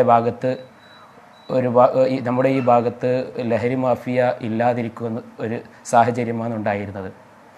പക്ഷേ ഇന്നലെ രാത്രി ലഹരി മാഫിയകൾ നമ്മുടെ ഇക്ബാൽ ഹയർ സെക്കൻഡറി സ്കൂളിൻ്റെ പിറകുവശമുള്ള ഗ്രൗണ്ടിൽ സ്തംഭടിക്കുകയും ആ സ്തംഭടിച്ച അവിടെ നിന്ന് ഇവർ ലഹരി ഉപയോഗിക്കുകയും അത് അയൽവാസികളായ സ്ത്രീകളും അവിടെയുള്ള താമസക്കാരും നമുക്ക് വിവരമറിയിക്കുകയും അതിൻ്റെ ഭാഗമായി നമ്മൾ ആ ഗ്രൗണ്ടിലേക്ക് പോയി അവരോട് ചോദ്യം ചെയ്യുന്ന സമയത്ത് അവർ നമ്മുടെ നേർക്ക് അവർ തോക്ക് ചൂണ്ടി ഭീഷണിപ്പെടുത്തുകയാണ് ഉണ്ടായത്. ഭീഷണിപ്പെടുത്തി അവർ പറഞ്ഞത് നമ്മളോട് ഞങ്ങൾ അറിയുന്ന ആളുകളാണ്. നമ്മളെ ഈ ഭാഗത്തു നിന്നുള്ള ആളുകൾ തന്നെയാണ്. കുറച്ച് ദൂരത്തുള്ള ഒരാളുമുണ്ട്. അവരെല്ലാം നമുക്ക് അറിയുന്ന ആളുകൾ തന്നെയാണ്. അതിൽ നമ്മളെ നേർക്ക് അവർ ആക്രമിക്കാൻ വേണ്ടി വന്ന 4 പേരായിരുന്നു ഇന്നലെ ഉണ്ടായിരുന്നത്. അപ്പോൾ അത് ചോദ്യം ചെയ്യാൻ ആദ്യം നമ്മളെ ഭാഗത്തുനിന്ന് ഒരാളെ പോയിട്ടുണ്ടായിരുന്നു. എന്താണ് ഇവിടെ സംഭവിക്കുന്നത്, എന്താണ് നിങ്ങൾ ചെയ്യുന്നതെന്ന് ചോദിക്കുമ്പോൾ അതിന് പ്രതികരിക്കാതെ അവർ പറഞ്ഞത് അവർ എന്ത് ചെയ്തതെന്ന് വെച്ചാൽ നമ്മുടെ ഭാഗത്തുനിന്ന് ഒരാൾ പോയ അവരുടെ ഷറഫുദ്ദീൻ എന്ന് പറയുന്ന ഒരു ചെറുപ്പക്കാരൻ, നമ്മളെ അതേ പ്രായമുള്ള ഒരാൾ അവിടെ പോയ സമയത്ത് അവൻ്റെ തലയിൽ തോക്ക് ചൂണ്ടി ഭീഷണിപ്പെടുത്തി നിന്നെ ഞങ്ങൾ കൊന്നുകളയുമെന്ന് പറയുമ്പോൾ അവൻ്റെ ഭാഗത്ത് അവിടെ അതേപോലെ അയൽവാസികളെ വീണ്ടും നമുക്ക് മെസ്സേജ് തന്നു. ഇവിടെ ഷർഫു എന്ന് പറയുന്ന ചെറുപ്പക്കാരനെ ഇവർ ഭീഷണിപ്പെടുത്തുന്നുണ്ട്, കോളർ പിടിച്ച് അവർ തല്ലുന്നുണ്ട്, തോക്ക് ചൂണ്ടുന്നുണ്ട്, അങ്ങനെ ചെയ്യുന്നുണ്ട് എന്ന് പറയുമ്പോൾ ഞാനും എൻ്റെ കൂട്ടുകാർ 3 പേരും അവിടത്തേക്ക് പോയി അവിടത്തേക്ക് എത്തുമ്പോൾ തന്നെ എനിക്ക് നേരെയും അവർ ബന്ധപ്പെട്ട പേര് പറയാൻ ആഗ്രഹിക്കുന്ന പേര്. ഞാൻ ചോദിക്കുന്നത്, ഇവര് സ്ഥിരമായി ഈ പ്രദേശത്ത് ലഹരി ഉപയോഗിക്കുന്ന ആൾക്കാരാണോ? അതെ, ഇപ്പോൾ അവിടെ സ്ഥിരമായി ലഹരി പോലീസ് നമ്മൾ ജാഗ്രത സമയമായിട്ടുള്ള പോലീസിന്റെ DYSPയുടെ ലിസ്റ്റിലുള്ള പേരാണ് ഈ 4 പേരും. അതുകൊണ്ടാണ് നമ്മൾ അവിടുന്ന് ചോദ്യം ചെയ്തപ്പോൾ നമ്മളോട് അവർ പ്രതികരിച്ചത്. അവർ പ്രതികരിച്ചെന്ന് പറഞ്ഞാൽ അവർ ഫുള്ള് തോക്ക് ചൂണ്ടിയിട്ടാണ് ഭീഷണിപ്പെടുത്തിയത്. അവരൊക്കെ കുറേ ആയുധങ്ങൾ, കത്തി, ഷൂവിൻ്റെ ഉള്ളിൽ നിന്ന് കത്തിയെടുത്ത് അവർ വീശി. അതുപോലെ അതായത് അബ്ദുൾ സമദ്, ഇവർക്ക് വലിയ പിന്തുണ, അതായത് ഇവർക്ക് വലിയ പിന്തുണ കിട്ടുന്നുണ്ട് എന്നാണോ നിങ്ങൾ മനസ്സിലാക്കിയത്? അതായത് ഇവർ ഇതൊക്കെ ചെയ്യാൻ, അതോ ലഹരിയിൽ ഇവരിതെല്ലാം ചെയ്തതാണോ? അവർ ലഹരിയിലാണ് ചെയ്തത്. ഇന്നലെ മൊത്തം ലഹരിയിലായിരുന്നു അവർ ലഹരി ഉപയോഗിച്ച് ഇതിൽ നൗഷാദ് എന്ന് പറയുന്ന ഒരു പ്രതിയുണ്ട്. ഇപ്പോൾ പോലീസ് അറസ്റ്റ് ചെയ്ത നൗഷാദ് എന്ന് പറഞ്ഞാൽ ഇവിടെ നമ്മളെ ഈ കാസർഗോഡ് ജില്ലയിൽ വലിയൊരു ഡീലർ തന്നെയാണ് അവൻ. അവനായിരുന്നില്ല അവിടെ ഉണ്ടായിരുന്നത്. അവരാണ് നമ്മളെ ഭീഷണിപ്പെടുത്തുകയും നമുക്ക് നേരെ തോക്ക് ചൂണ്ടുകയും ആയുധങ്ങൾ ഉപയോഗിച്ച് മർദ്ദിക്കുകയും ചെയ്തത്. നമ്മൾ അവരോട് ചോദിച്ചതെന്ന് പറഞ്ഞാൽ നമ്മളെ ഇവിടെ വന്ന് എന്താണ് നിങ്ങൾ ചെയ്യുന്നുണ്ട് എന്ന് പറയുമ്പോൾ അവർ നമ്മൾക്ക് ഭീഷണിപ്പെടുത്തിയത് നിങ്ങൾക്ക് എന്ത് ചെയ്യണം, നമ്മളുടെ ലഹരി ഉപയോഗിക്കും, നിങ്ങൾക്ക് എന്താണ് പ്രശ്നം എന്നാണ് അവർ ചോദിക്കുന്നത്. ആ ചോദിക്കുന്ന സമയത്ത് നമ്മൾ അവരോട് പറഞ്ഞ് നിങ്ങൾ ഇവിടെ സംഭവിക്കില്ല, ഇവിടെ ലഹരി മുക്തമാക്കപ്പെട്ട സ്ഥലമാണ്, കുറേ കഷ്ടപ്പാടും കാര്യങ്ങളും ചെയ്തു കഴിഞ്ഞ് നമ്മൾ കുറേ ലഹരി മുക്തമാക്കിയിട്ടുള്ള സ്ഥലമാണ്, ആ സ്ഥലത്ത് നിന്നാണ് ഇപ്പോൾ വീണ്ടും നിങ്ങൾ വന്നിട്ട് ഇത് ചെയ്യുന്നുള്ളത്. ഈ ചെയ്യുന്ന ആളുകൾ നമ്മളെ ഇക്ബാൽ സ്കൂൾ എന്ന് പറയുന്ന ആ സ്ഥലത്തുള്ള ആളുകളല്ല, കുറച്ച് ദൂരമുള്ള ആളുകളാണ്. നമ്മളിവിടെ സ്കൂൾ ഗ്രൗണ്ട് കേന്ദ്രീകരിച്ച് വന്ന് അവിടെ ലഹരി ഉപയോഗിക്കുന്ന ഒരാളുകളാണ് അവർ. നമുക്കറിയാം അവരുടെ പേര് ഒന്ന് നൗഷാദ് എന്ന് പറയുന്നവർ, അതുപോലെ പിന്നെ ഇർഫാൻ എന്ന് പറയുന്നവർ, അങ്ങനെയുള്ളവരാണ്. പിന്നെ ശരി, അപ്പോൾ നമ്മൾ പ്രതികരിക്കുമ്പോൾ നമുക്ക് നേരിട്ട അനുഭവങ്ങൾ എന്നല്ലേ ഉണ്ടായത്. ആ ദൃശ്യങ്ങൾ നിങ്ങൾക്ക് കണ്ടു. മനുഷ്യാവകാശ പ്രവർത്തകൻ നൗഷാദ് തെക്കേലുണ്ട് നമ്മളോടൊപ്പം. ശ്രീ നൗഷാദ് തെക്കേൽ, ഈ 9ാം ക്ലാസ്സുകാരുടെ വെളിപ്പെടുത്തൽ സത്യത്തിൽ നമ്മളെ വീണ്ടും നടുക്കിയിരിക്കുന്നു. കഴിഞ്ഞ 7ാം ക്ലാസ് തൊട്ടിട്ട് ആ കുട്ടി ഇത് ഉപയോഗിച്ചിട്ടുണ്ട്, മറ്റുള്ളവർക്ക് അത് കൊണ്ടുചെന്ന് എത്തിച്ചിട്ടുണ്ട്. അപ്പോൾ ഇങ്ങനെ ഈ ലഹരി മാഫിയയുടെ കണ്ണികൾ നമ്മുടെ സ്കൂളുകളിൽ, നമ്മുടെ പൊതു ഇടങ്ങളിലൊക്കെ ഇങ്ങനെ വളരെ അദൃശ്യമായി ഇപ്പോഴും സജീവമായി നിൽക്കുന്നുണ്ടെന്നാണോ മനസ്സിലാക്കേണ്ടത്? തീർച്ചയായിട്ടും ഈ കുഞ്ഞിൻ്റെ ഈ അനുഭവം നമുക്ക് അറിഞ്ഞ സമയത്ത് അതുമായി ബന്ധപ്പെട്ട് നമ്മൾ അന്വേഷിച്ച കാര്യങ്ങൾ സ്കൂളിലുള്ള അധ്യാപകർ, അതുപോലെ തന്നെ ഇവരുടെ മറ്റുള്ള കാര്യങ്ങൾ ഒക്കെ നമ്മൾ പരിശോധിക്കുകയും അന്വേഷിക്കുകയും ചെയ്തു. അപ്പോൾ നമ്മൾ ഇവരുടെ രക്ഷിതാവിനോട് വിഷയം സംസാരിക്കുകയൊക്കെ ചെയ്തിരുന്നു. അപ്പോൾ 3 മാസം മുമ്പ് ഉണ്ടായ വിഷയങ്ങൾ, അപ്പോൾ ഈ കുട്ടിയുടെ മുറിവ് ഒക്കെ കാണുകയും അതനുസരിച്ച് ഇവർ ഉത്തരവാദിത്തപ്പെട്ട ആളുകളുടെ മുൻപിൽ ഈ വിഷയങ്ങൾ എത്തിക്കുകയും ചെയ്തിട്ടും എന്തുകൊണ്ട് ഈ പിറകിലുള്ള കണ്ണികളെക്കുറിച്ച് അന്വേഷണം നടത്താനോ ഇതിന് തടയിടാനോ സാധിച്ചിട്ടില്ല എന്നത് ഒരു ചോദ്യം തന്നെയാണ്. അതേപോലെ നമ്മുടെ സർക്കാർ വിവിധ പദ്ധതികൾ, ബോധവൽക്കരണ ക്ലാസ്സുകൾ, നിയമ സംവിധാനങ്ങൾ ഒക്കെ കർശനമായി നടത്തുന്നുണ്ടെങ്കിൽ കൂടിയിട്ടും ഇത്തരം കാര്യങ്ങൾ ആവർത്തിക്കപ്പെടുന്നു എന്നുള്ളത് വലിയ ദുഃഖകരമാണ്. ഇപ്പോൾ നമുക്ക് പറയണം, എല്ലാവരും ഒരു പൊതിഞ്ഞ് നിർത്തിക്കൊണ്ട് ആണ് സംസാരിക്കുന്നത്. ഈ വിഷയത്തിലൊക്കെ സംസാരിക്കുമ്പോൾ ആ രീതിയിലാണ് സംസാരിക്കുന്നത്. പക്ഷെ എനിക്ക് പറയാനുള്ളത്, ഈ കുഞ്ഞിൻ്റെ വിഷയവുമായിട്ട് ബന്ധപ്പെട്ട് പോലീസിൽ വിവരം നൽകിയപ്പോഴും അവരത് സീരിയസ് ആയിട്ട് എടുത്തിട്ടില്ല എന്നുള്ളത് എന്നോട് പറഞ്ഞിട്ടുണ്ട്. അപ്പം ഞാനിതൊക്കെ പറയാനുള്ള കാരണം, ചില പോലീസ് ഉദ്യോഗസ്ഥന്മാർ ഇത്തരം വിഷയങ്ങളുമായിട്ട് നമ്മുടെ കുഞ്ഞുങ്ങളെ വിഷയങ്ങളൊക്കെ ആയിട്ട് ബന്ധപ്പെട്ട് അവരുടെ വിഷമങ്ങളുമായി ബന്ധപ്പെട്ട് രക്ഷിതാക്കൾ പോലീസ് സ്റ്റേഷനിലോ മറ്റ് ഏജൻസികളിലോ സമീപിക്കുന്ന സമയത്ത് അതിനൊരു ഉത്തരവാദിത്തമില്ലായ്മ കാണിക്കുന്നുണ്ട് എന്നുള്ളത് ഒരു വലിയ ഉദാഹരണമാണ്. നമുക്ക് സമൂഹത്തിന് ഇപ്പോൾ ഈ കുട്ടിക്ക് സഹായം നൽകിയ, അതല്ലെങ്കിൽ ഈ കുട്ടിക്ക് ഡ്രഗ്സ് നൽകിയ പല ആളുകളും ഇപ്പോൾ പിന്നെ ചെറിയ പ്രായമുള്ള കുട്ടികളാണ്. അപ്പോൾ അവരെയൊക്കെ നമ്മൾ എന്ത് ചെയ്യണമായിരുന്നു, പിന്നെ പരിശോധിക്കണമായിരുന്നു, അവരെക്കുറിച്ച് അന്വേഷിക്കണമായിരുന്നു. ഈ കുട്ടിയെക്കുറിച്ച് അല്ലെങ്കിൽ ഈ കുട്ടിയുടെ വിവരങ്ങൾ സ്കൂൾ അധ്യാപകർ അറിഞ്ഞ സമയത്ത് അവർ ഇതിൻ്റെ അതോറിറ്റിയെ അറിയിക്കണമായിരുന്നു. ഇതിൽ കുറേ നിസ്സംഗതയുടെ പ്രശ്നം തന്നെ ഉണ്ട്. അപ്പോൾ ചില കാര്യങ്ങളൊക്കെ നമുക്ക് പറയാൻ പറ്റും, ചില കാര്യങ്ങൾ പറയാൻ പറ്റാത്തത് കൊണ്ട് ഞാനിവിടെ പറയുന്നില്ല. എന്ത് തന്നെയായാലും നമ്മുടെ സമൂഹം നമ്മുടെ കുട്ടികളെ സംരക്ഷിക്കേണ്ട ഉത്തരവാദിത്തം ഏറ്റെടുത്തുകൊണ്ട് ശക്തമായി ഇത്തരം ആളുകൾക്കെതിരെ, ഈ മാഫിയക്കെതിരെ പ്രതികരിക്കണം, മുന്നിട്ടിറങ്ങണം എന്നാണ് പറയാനുള്ളത്. ശ്രീ എ എസ് രഞ്ജിത്ത്, ഇപ്പോൾ നമ്മളുടെ മുന്നിൽ 2 സംഭവങ്ങളുണ്ട്. ഒന്ന് ഈ 9ാം ക്ലാസ്സുകാരിയുടെ അനുഭവം. അവിടെ ഇപ്പോൾ ഈ മനുഷ്യാവകാശ പ്രവർത്തകൻ ശ്രീ നൌഷാദ് തെക്കയിൽ പറയുന്നു, പോലീസിന് ഈ കാര്യങ്ങൾ അറിയിച്ചപ്പോൾ ചില ഉദ്യോഗസ്ഥരെങ്കിലും നമ്മൾ പ്രതീക്ഷിക്കുന്ന രീതിയിൽ ആ കാര്യത്തിൽ ഇടപെട്ടില്ല, കേസിൽ കാര്യക്ഷമമായി ഇടപെട്ടില്ല എന്നൊരു ആക്ഷേപം അവർക്കുണ്ട്. 2, നമ്മുടെ മുന്നിലുള്ളത് അബ്ദുൾ സമദ് എന്ന ചെറുപ്പക്കാരനാണ്. അവരുടെ ഒരു സംഘം, അവർ ജാഗ്രതാ സമിതിയിലെ അംഗങ്ങളാണ്. അവരുടെ വീട്ടിൻ്റെ പരിസരത്തുണ്ടായിരുന്ന ഒരു ലഹരി ഉപയോഗത്തെ അവർ ചോദ്യം ചെയ്യുന്നു. അപ്പോൾ ലഹരി സംഘം വന്ന് അവരെ ആക്രമിക്കുന്നു, തോക്കു ചൂണ്ടി കൊല്ലുമെന്ന് ഭീഷണിപ്പെടുത്തുന്നു, മർദ്ദിക്കുന്നു. അങ്ങനെ പരിക്കേറ്റ അബ്ദുൾ സമദ് നമ്മളോടൊപ്പമുണ്ട്. ഇത് 2 കാര്യങ്ങളാണ്. ഒന്ന്, ഒരു ലോ എൻഫോഴ്സിംഗ് ഏജൻസിയോട് ചെന്ന് പരാതിപ്പെട്ടിട്ടും കൃത്യമായ ഇടപെടൽ ഉണ്ടായിട്ടില്ല എന്ന ആക്ഷേപം. 2, മാഫിയ സംഘങ്ങളുടെ അഴിഞ്ഞാട്ടം. നമ്മൾ പ്രതിരോധം ശക്തിപ്പെടുത്തുമ്പോഴും ബോധവൽക്കരണം ഊർജിതപ്പെടുത്തുമ്പോഴും അടിത്തട്ടിലടക്കം ലഹരിയുടെ സാധ്യതകളെയൊക്കെ ഇല്ലാതാക്കാൻ, നിർവീര്യമാക്കാൻ ശ്രമിക്കുമ്പോഴും ഇങ്ങനൊരു യാഥാർത്ഥ്യം മുകളിൽ പൊന്തിക്കിടക്കുന്നുണ്ട്. എന്തുകൊണ്ടായിരിക്കും അത്? നോക്കൂ, ഈ കേസ് വന്നത് പോലീസിൻ്റെ പരിഗണനയിലാണ്. അപ്പോൾ അവർ അതിനകത്ത്, അത് വേറെ എൻഫോഴ്സ്മെൻറ്റ് ഏജൻസിയാണ്. അപ്പോൾ അവരെന്തുമാത്രം അതിനകത്ത് പോയി എങ്ങനെയാണ് അതിൽ ഇടപെട്ടെന്ന് ആധികാരികമായി പറയാൻ തൽക്കാലം എനിക്കതിനകത്തൊരു നിർവാഹമില്ലാത്ത അവസ്ഥയാണ് ഉള്ളത്. പക്ഷേ നമ്മൾ എല്ലാ കുറ്റങ്ങളും ഈ ശകാരമുദ്രകളെല്ലാം എൻഫോഴ്സ്മെൻറ്റ് ഏജൻസിയുടെ മുകളിലേക്ക് ചൊരിയുന്നതിന് മുമ്പ് ആലോചിക്കേണ്ട ഒരു കാര്യമുണ്ട്. ഇവിടെ മോളിപ്പം വെളിപ്പെടുത്തിയപ്പോൾ ഒരു വാക്ക് ഉപയോഗിച്ചു, എനിക്ക് ഇച്ചിരി ഫാമിലി ഇഷ്യൂസ് ഉണ്ടെന്ന് പറഞ്ഞു. നമ്മളത് കേട്ടിട്ടുണ്ട്, ഇപ്പോൾ കേട്ടതാണ്. അപ്പോൾ അതാണ് ഒരു വലിയ ഘടകം. കുടുംബങ്ങളിലെ ഇഴയടുപ്പം ഇല്ലായ്മ ഒരു വലിയ വിഷയം തന്നെയാണ്.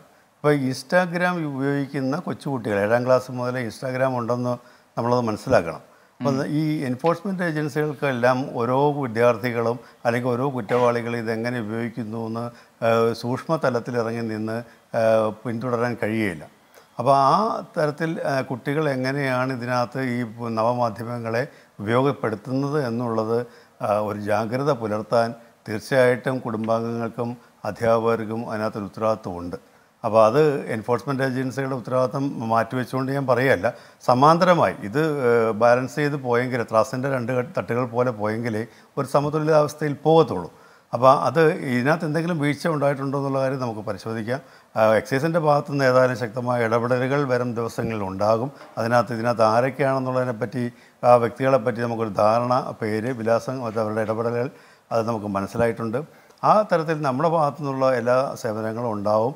ഒപ്പം തന്നെ ഇപ്പോൾ ഈ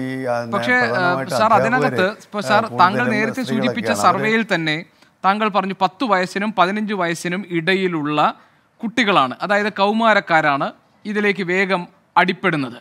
അതിൻ്റെ കാരണങ്ങൾ പരിശോധിക്കുന്ന സർവേ പറയുന്നു, കൂടുതൽ ആളുകളും ഇതെന്താണ്, ഈ ലഹരി എന്താണെന്ന് അറിയാനുള്ള ഒരു ജിജ്ഞാസ, അതിലാണ് അവരിത് ഉപയോഗിച്ചു തുടങ്ങിയതെന്നാണ് 78% പേരും ഈ സർവേയിൽ അഭിപ്രായപ്പെട്ടത്.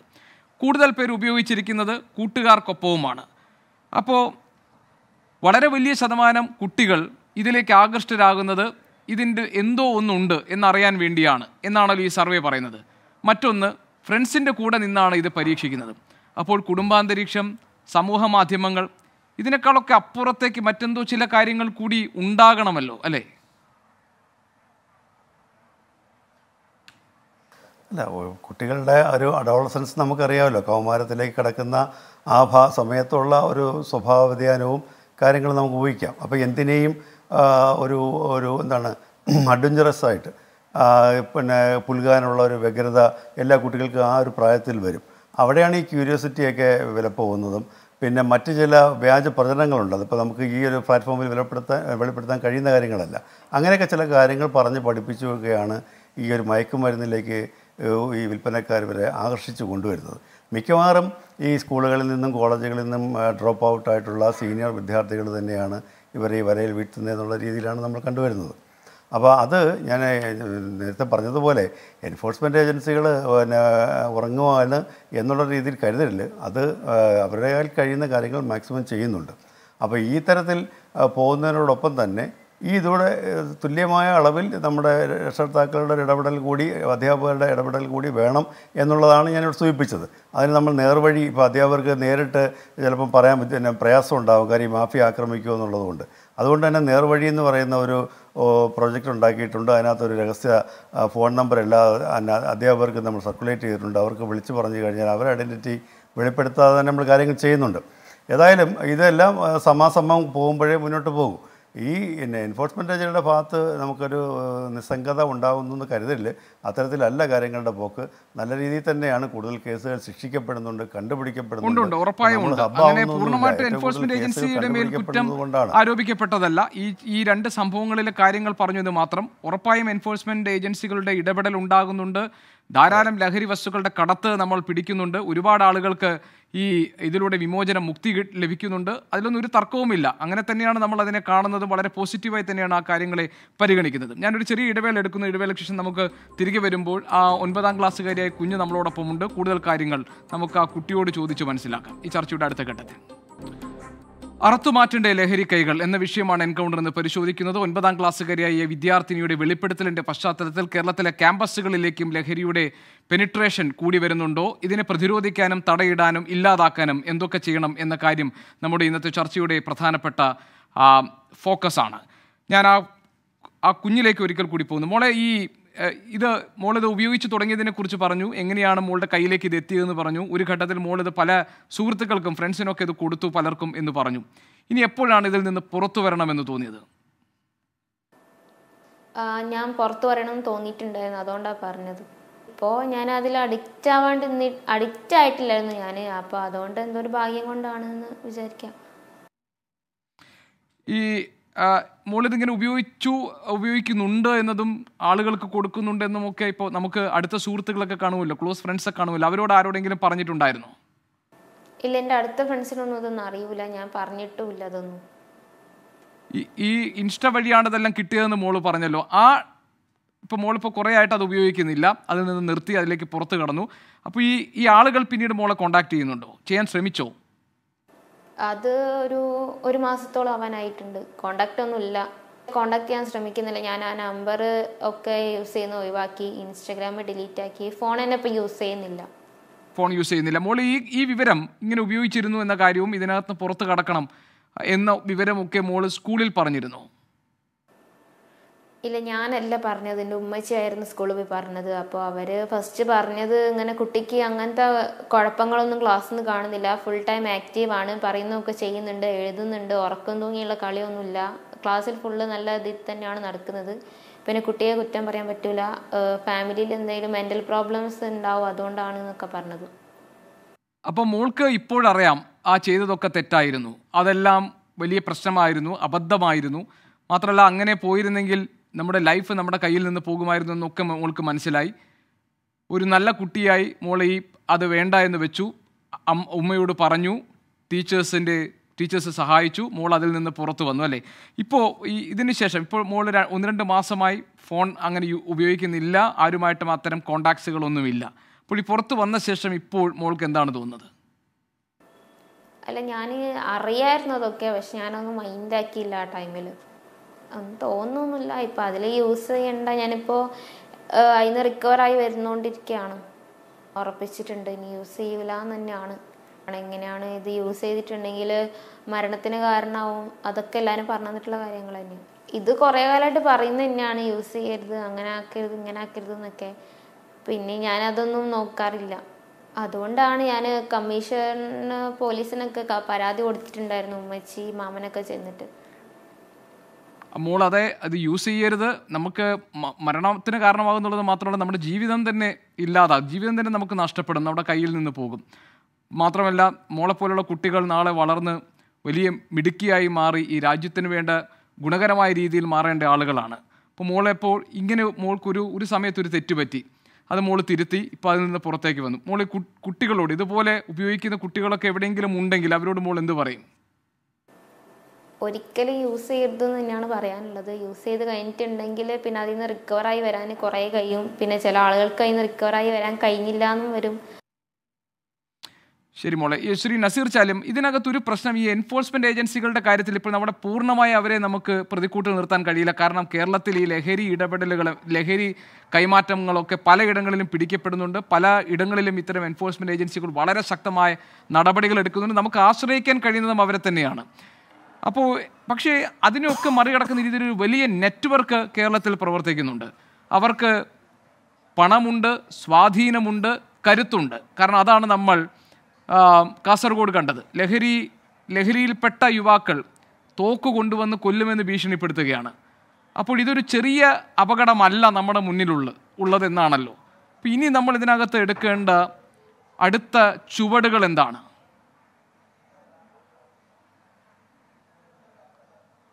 ഈ ലഹരിക്കെതിരായിട്ടുള്ള നമ്മുടെ പ്രവർത്തനത്തിന് എല്ലാ തരത്തിലുള്ള സ്റ്റേക്ക് ഹോൾഡേഴ്സിൻ്റെയും ഒരു കൂട്ടായ പ്രവർത്തനത്തിലൂടെ മാത്രമേ നമുക്ക് ഇതിനെ ശക്തമായി നേരിടാൻ പറ്റൂ. കാരണം ലോ എൻഫോഴ്സ്മെൻറ്റ് ഏജൻസിക്ക് ഇത്തരം സംഭവങ്ങളെ സംബന്ധിച്ചുള്ള വിവരങ്ങൾ എത്താതെ പോകുന്നുണ്ട് പല മേഖലകളിൽ നിന്നും. അപ്പോൾ അങ്ങനെയുള്ള വിവരങ്ങൾ ലോ എൻഫോഴ്സ്മെൻറ്റ് ഏജൻസികളിലേക്ക് എത്തിക്കുന്നതിനാവശ്യമായ ഒരു ശക്തമായ സിവിൽ സൊസൈറ്റിയുടെ ഇടപെടൽ ഏറ്റവും പ്രധാനമാണ്. അപ്പോൾ മറ്റൊരു കാര്യം, ഞാൻ എൻ്റെ ഈ കമ്മീഷൻ്റെ പ്രവർത്തനത്തിൽ നിന്നൊക്കെ മനസ്സിലാക്കിയത് സിവിൽ സൊസൈറ്റിയുടെ ഒരു നല്ല ഒരു മോണിറ്ററിങ് അല്ലെങ്കിൽ അവരുടെ നല്ലൊരു ഇടപെടൽ ഉണ്ടാകുമ്പോൾ മാത്രമാണ് ഇത്തരം പല പ്രവർത്തനങ്ങളും നമുക്ക് പുറത്തു കൊണ്ടുവരാൻ പറ്റുന്നത്. പല വീടുകളിലും പ്രധാനമായി ഈ ഡൊമസ്റ്റിക് വയലൻസ് നടക്കുന്ന അല്ലെങ്കിൽ ബ്രോക്കൺ ഫാമിലികൾ പെടുന്ന കുട്ടികളാണ് പലപ്പോഴും ഇതിൻ്റെ ഇരകളായി മാറിക്കൊണ്ടിരിക്കുന്നത്. അപ്പോൾ അത്തരം കുട്ടികളെ നമുക്ക് ഐഡൻറ്റിഫൈ ചെയ്യാനുള്ള പ്രധാനമായ മറ്റൊരു സംവിധാനമാണ് സ്കൂളുകളിൽ. ഇപ്പോൾ കുട്ടികൾ അവരുടെ വീട് കഴിഞ്ഞാൽ ഏറ്റവും കൂടുതൽ സമയം ചെലവഴിക്കുന്നത് അവർ പഠിക്കുന്ന സ്കൂളുകളിലാണ്. അപ്പോൾ ആ സ്കൂളുകളിലെ കൗൺസിലിംഗ് സംവിധാനം, കുട്ടികൾക്ക് ഇങ്ങനെയുള്ള ഏതെങ്കിലും തരത്തിലുള്ള റിസ്ക് ഫേസ് ചെയ്യുന്ന കുട്ടികളിൽ നിന്നും അത്തരം വിവരങ്ങൾ ശേഖരിച്ചുകൊണ്ട് ബന്ധപ്പെട്ട എൻഫോഴ്സ്മെൻറ്റ് ഏജൻസി അല്ലെങ്കിൽ മറ്റുള്ള സംവിധാനങ്ങൾ, നിരവധി സംവിധാനങ്ങളുണ്ട് കുട്ടികളുടെ പ്രൊട്ടക്ഷന് വേണ്ടിയുള്ള. അപ്പോൾ പലപ്പോഴും ഇത്തരം പല വിഷയങ്ങളും ഇത്തരം സംവിധാനങ്ങളിൽ എത്തുന്നില്ല എന്നുള്ളതാണ് ഗൗരവമായി നാം കാണേണ്ടുന്ന ഒരു വിഷയം. അപ്പോൾ സ്കൂളുകളിൽ, ഇപ്പോൾ നമ്മുടെ സംസ്ഥാനത്തെ എല്ലാ സ്കൂളുകളിലും ഇന്ന് കൗൺസിലിംഗ് സംവിധാനം അല്ലെങ്കിൽ ഗവൺമെൻറ്റിൻ്റെ കൗൺസിലേഴ്സ് പ്രവർത്തിക്കുന്നില്ല എന്നുള്ളൊരു വസ്തുതയാണ്. കാരണം അങ്ങനെ ഈ സാമൂഹ്യ നീതി വകുപ്പിൻ്റെ അല്ലെങ്കിൽ വനിതാ ശിശു വികസന വകുപ്പിൻ്റെ കീഴിലുള്ള കൗൺസിലർമാർ എല്ലാ സ്കൂളുകളിലും നിർബന്ധമായും അപ്പോയിൻറ്റ് ചെയ്യുന്നുള്ള നടപടി സർക്കാർ സ്വീകരിക്കുക എന്നുള്ളത് ഈ കുട്ടികളെ, റിസ്കിൽപ്പെടുന്ന കുട്ടികളെ നമുക്ക് ഐഡൻറ്റിഫൈ ചെയ്യാനുള്ള ഏറ്റവും പ്രധാനമായ ഒരു കാര്യമാണ്. പിന്നെ മറ്റൊരു കാര്യം, സ്കൂൾ പ്രൊട്ടക്ഷൻ കമ്മിറ്റികൾ ശാക്തീകരിക്കപ്പെടേണ്ടതുണ്ട്. ഇപ്പോൾ നേരത്തെ ഹൈക്കോടതിയുടെ ഒരു വിധി പ്രകാരമാണ് എല്ലാ സ്കൂളുകളിലും സ്കൂൾ പ്രൊട്ടക്ഷൻ കമ്മിറ്റികൾ കോൺസ്റ്റിറ്റ്യൂട്ട് ചെയ്യുന്നതിൻ്റെ പ്രാധാന്യം പറഞ്ഞിരുന്നത്. ഈ ബാലാവകാശ കമ്മീഷൻ തന്നെ പല കൺസൾട്ടേഷൻ ഇത് ശാക്തീകരിക്കുന്നതിന് വേണ്ടി നടത്തി. പക്ഷേ വേണ്ടത്ര രീതിയിൽ സ്കൂൾ പ്രൊട്ടക്ഷൻ കമ്മിറ്റികൾ ഇന്നും പ്രവർത്തന സജ്ജമല്ല എന്നുള്ളതാണ് ഒരു വസ്തുത. മറ്റൊന്ന്, ജാഗ്രതാ സമിതികൾ. നേരത്തെ ഒരു സുഹൃത്ത് അവർ നേരിടേണ്ടി പ്രയാസത്തെ സംബന്ധിച്ച് പറഞ്ഞു. പക്ഷേ ഈ സമൂഹത്തിൻ്റെ ഈ ഏതെങ്കിലും മേഖലകളിൽ നിന്ന് ഈ കുട്ടികളെ നമ്മൾ നിരീക്ഷിക്കുന്ന സമയത്ത് ഇത് മനസ്സിലാക്കി കഴിഞ്ഞാലും അല്ലെങ്കിൽ മനസ്സിലാക്കുവാനും ജാഗ്രതാ സമിതികളുടെ പ്രവർത്തനം ഏറ്റവും ശക്തമായ ഒരു പ്രവർത്തനമാണ്. അതോടൊപ്പം തന്നെ ഈ റെസിഡൻസ് അസോസിയേഷനുകൾ, കാരണം ഏതെല്ലാം തലങ്ങളിൽ ഇത്തരം വിഷയങ്ങൾ ശ്രദ്ധിക്കപ്പെടുന്നു അത്തരം സാഹചര്യങ്ങളിലൊക്കെ അത് അവിടെ വെച്ച് തന്നെ അഡ്രസ്സ് ചെയ്യപ്പെടുന്നതിനുള്ള സംവിധാനങ്ങളെ നമ്മൾ ശാക്തീകരിക്കപ്പെടേണ്ടതുണ്ട്. അതോടൊപ്പം തന്നെ ഈ വാർഡ് തലങ്ങളിൽ പ്രവർത്തിക്കുന്ന കുടുംബശ്രീ അടക്കമുള്ള ഈ നിരവധി നോൺ ഗവൺമെൻറ്റൽ സംവിധാനങ്ങളുണ്ട്. അത്തരം എല്ലാ സംവിധാനങ്ങളുടെയും ഒരു കൂട്ടായ്മയിലൂടെ മാത്രമേ നമുക്ക് ഈ ഡ്രഗ്സിനെതിരെയുള്ള നമ്മുടെ സമരം മുന്നോട്ട് കൊണ്ടുപോകാൻ പറ്റൂ.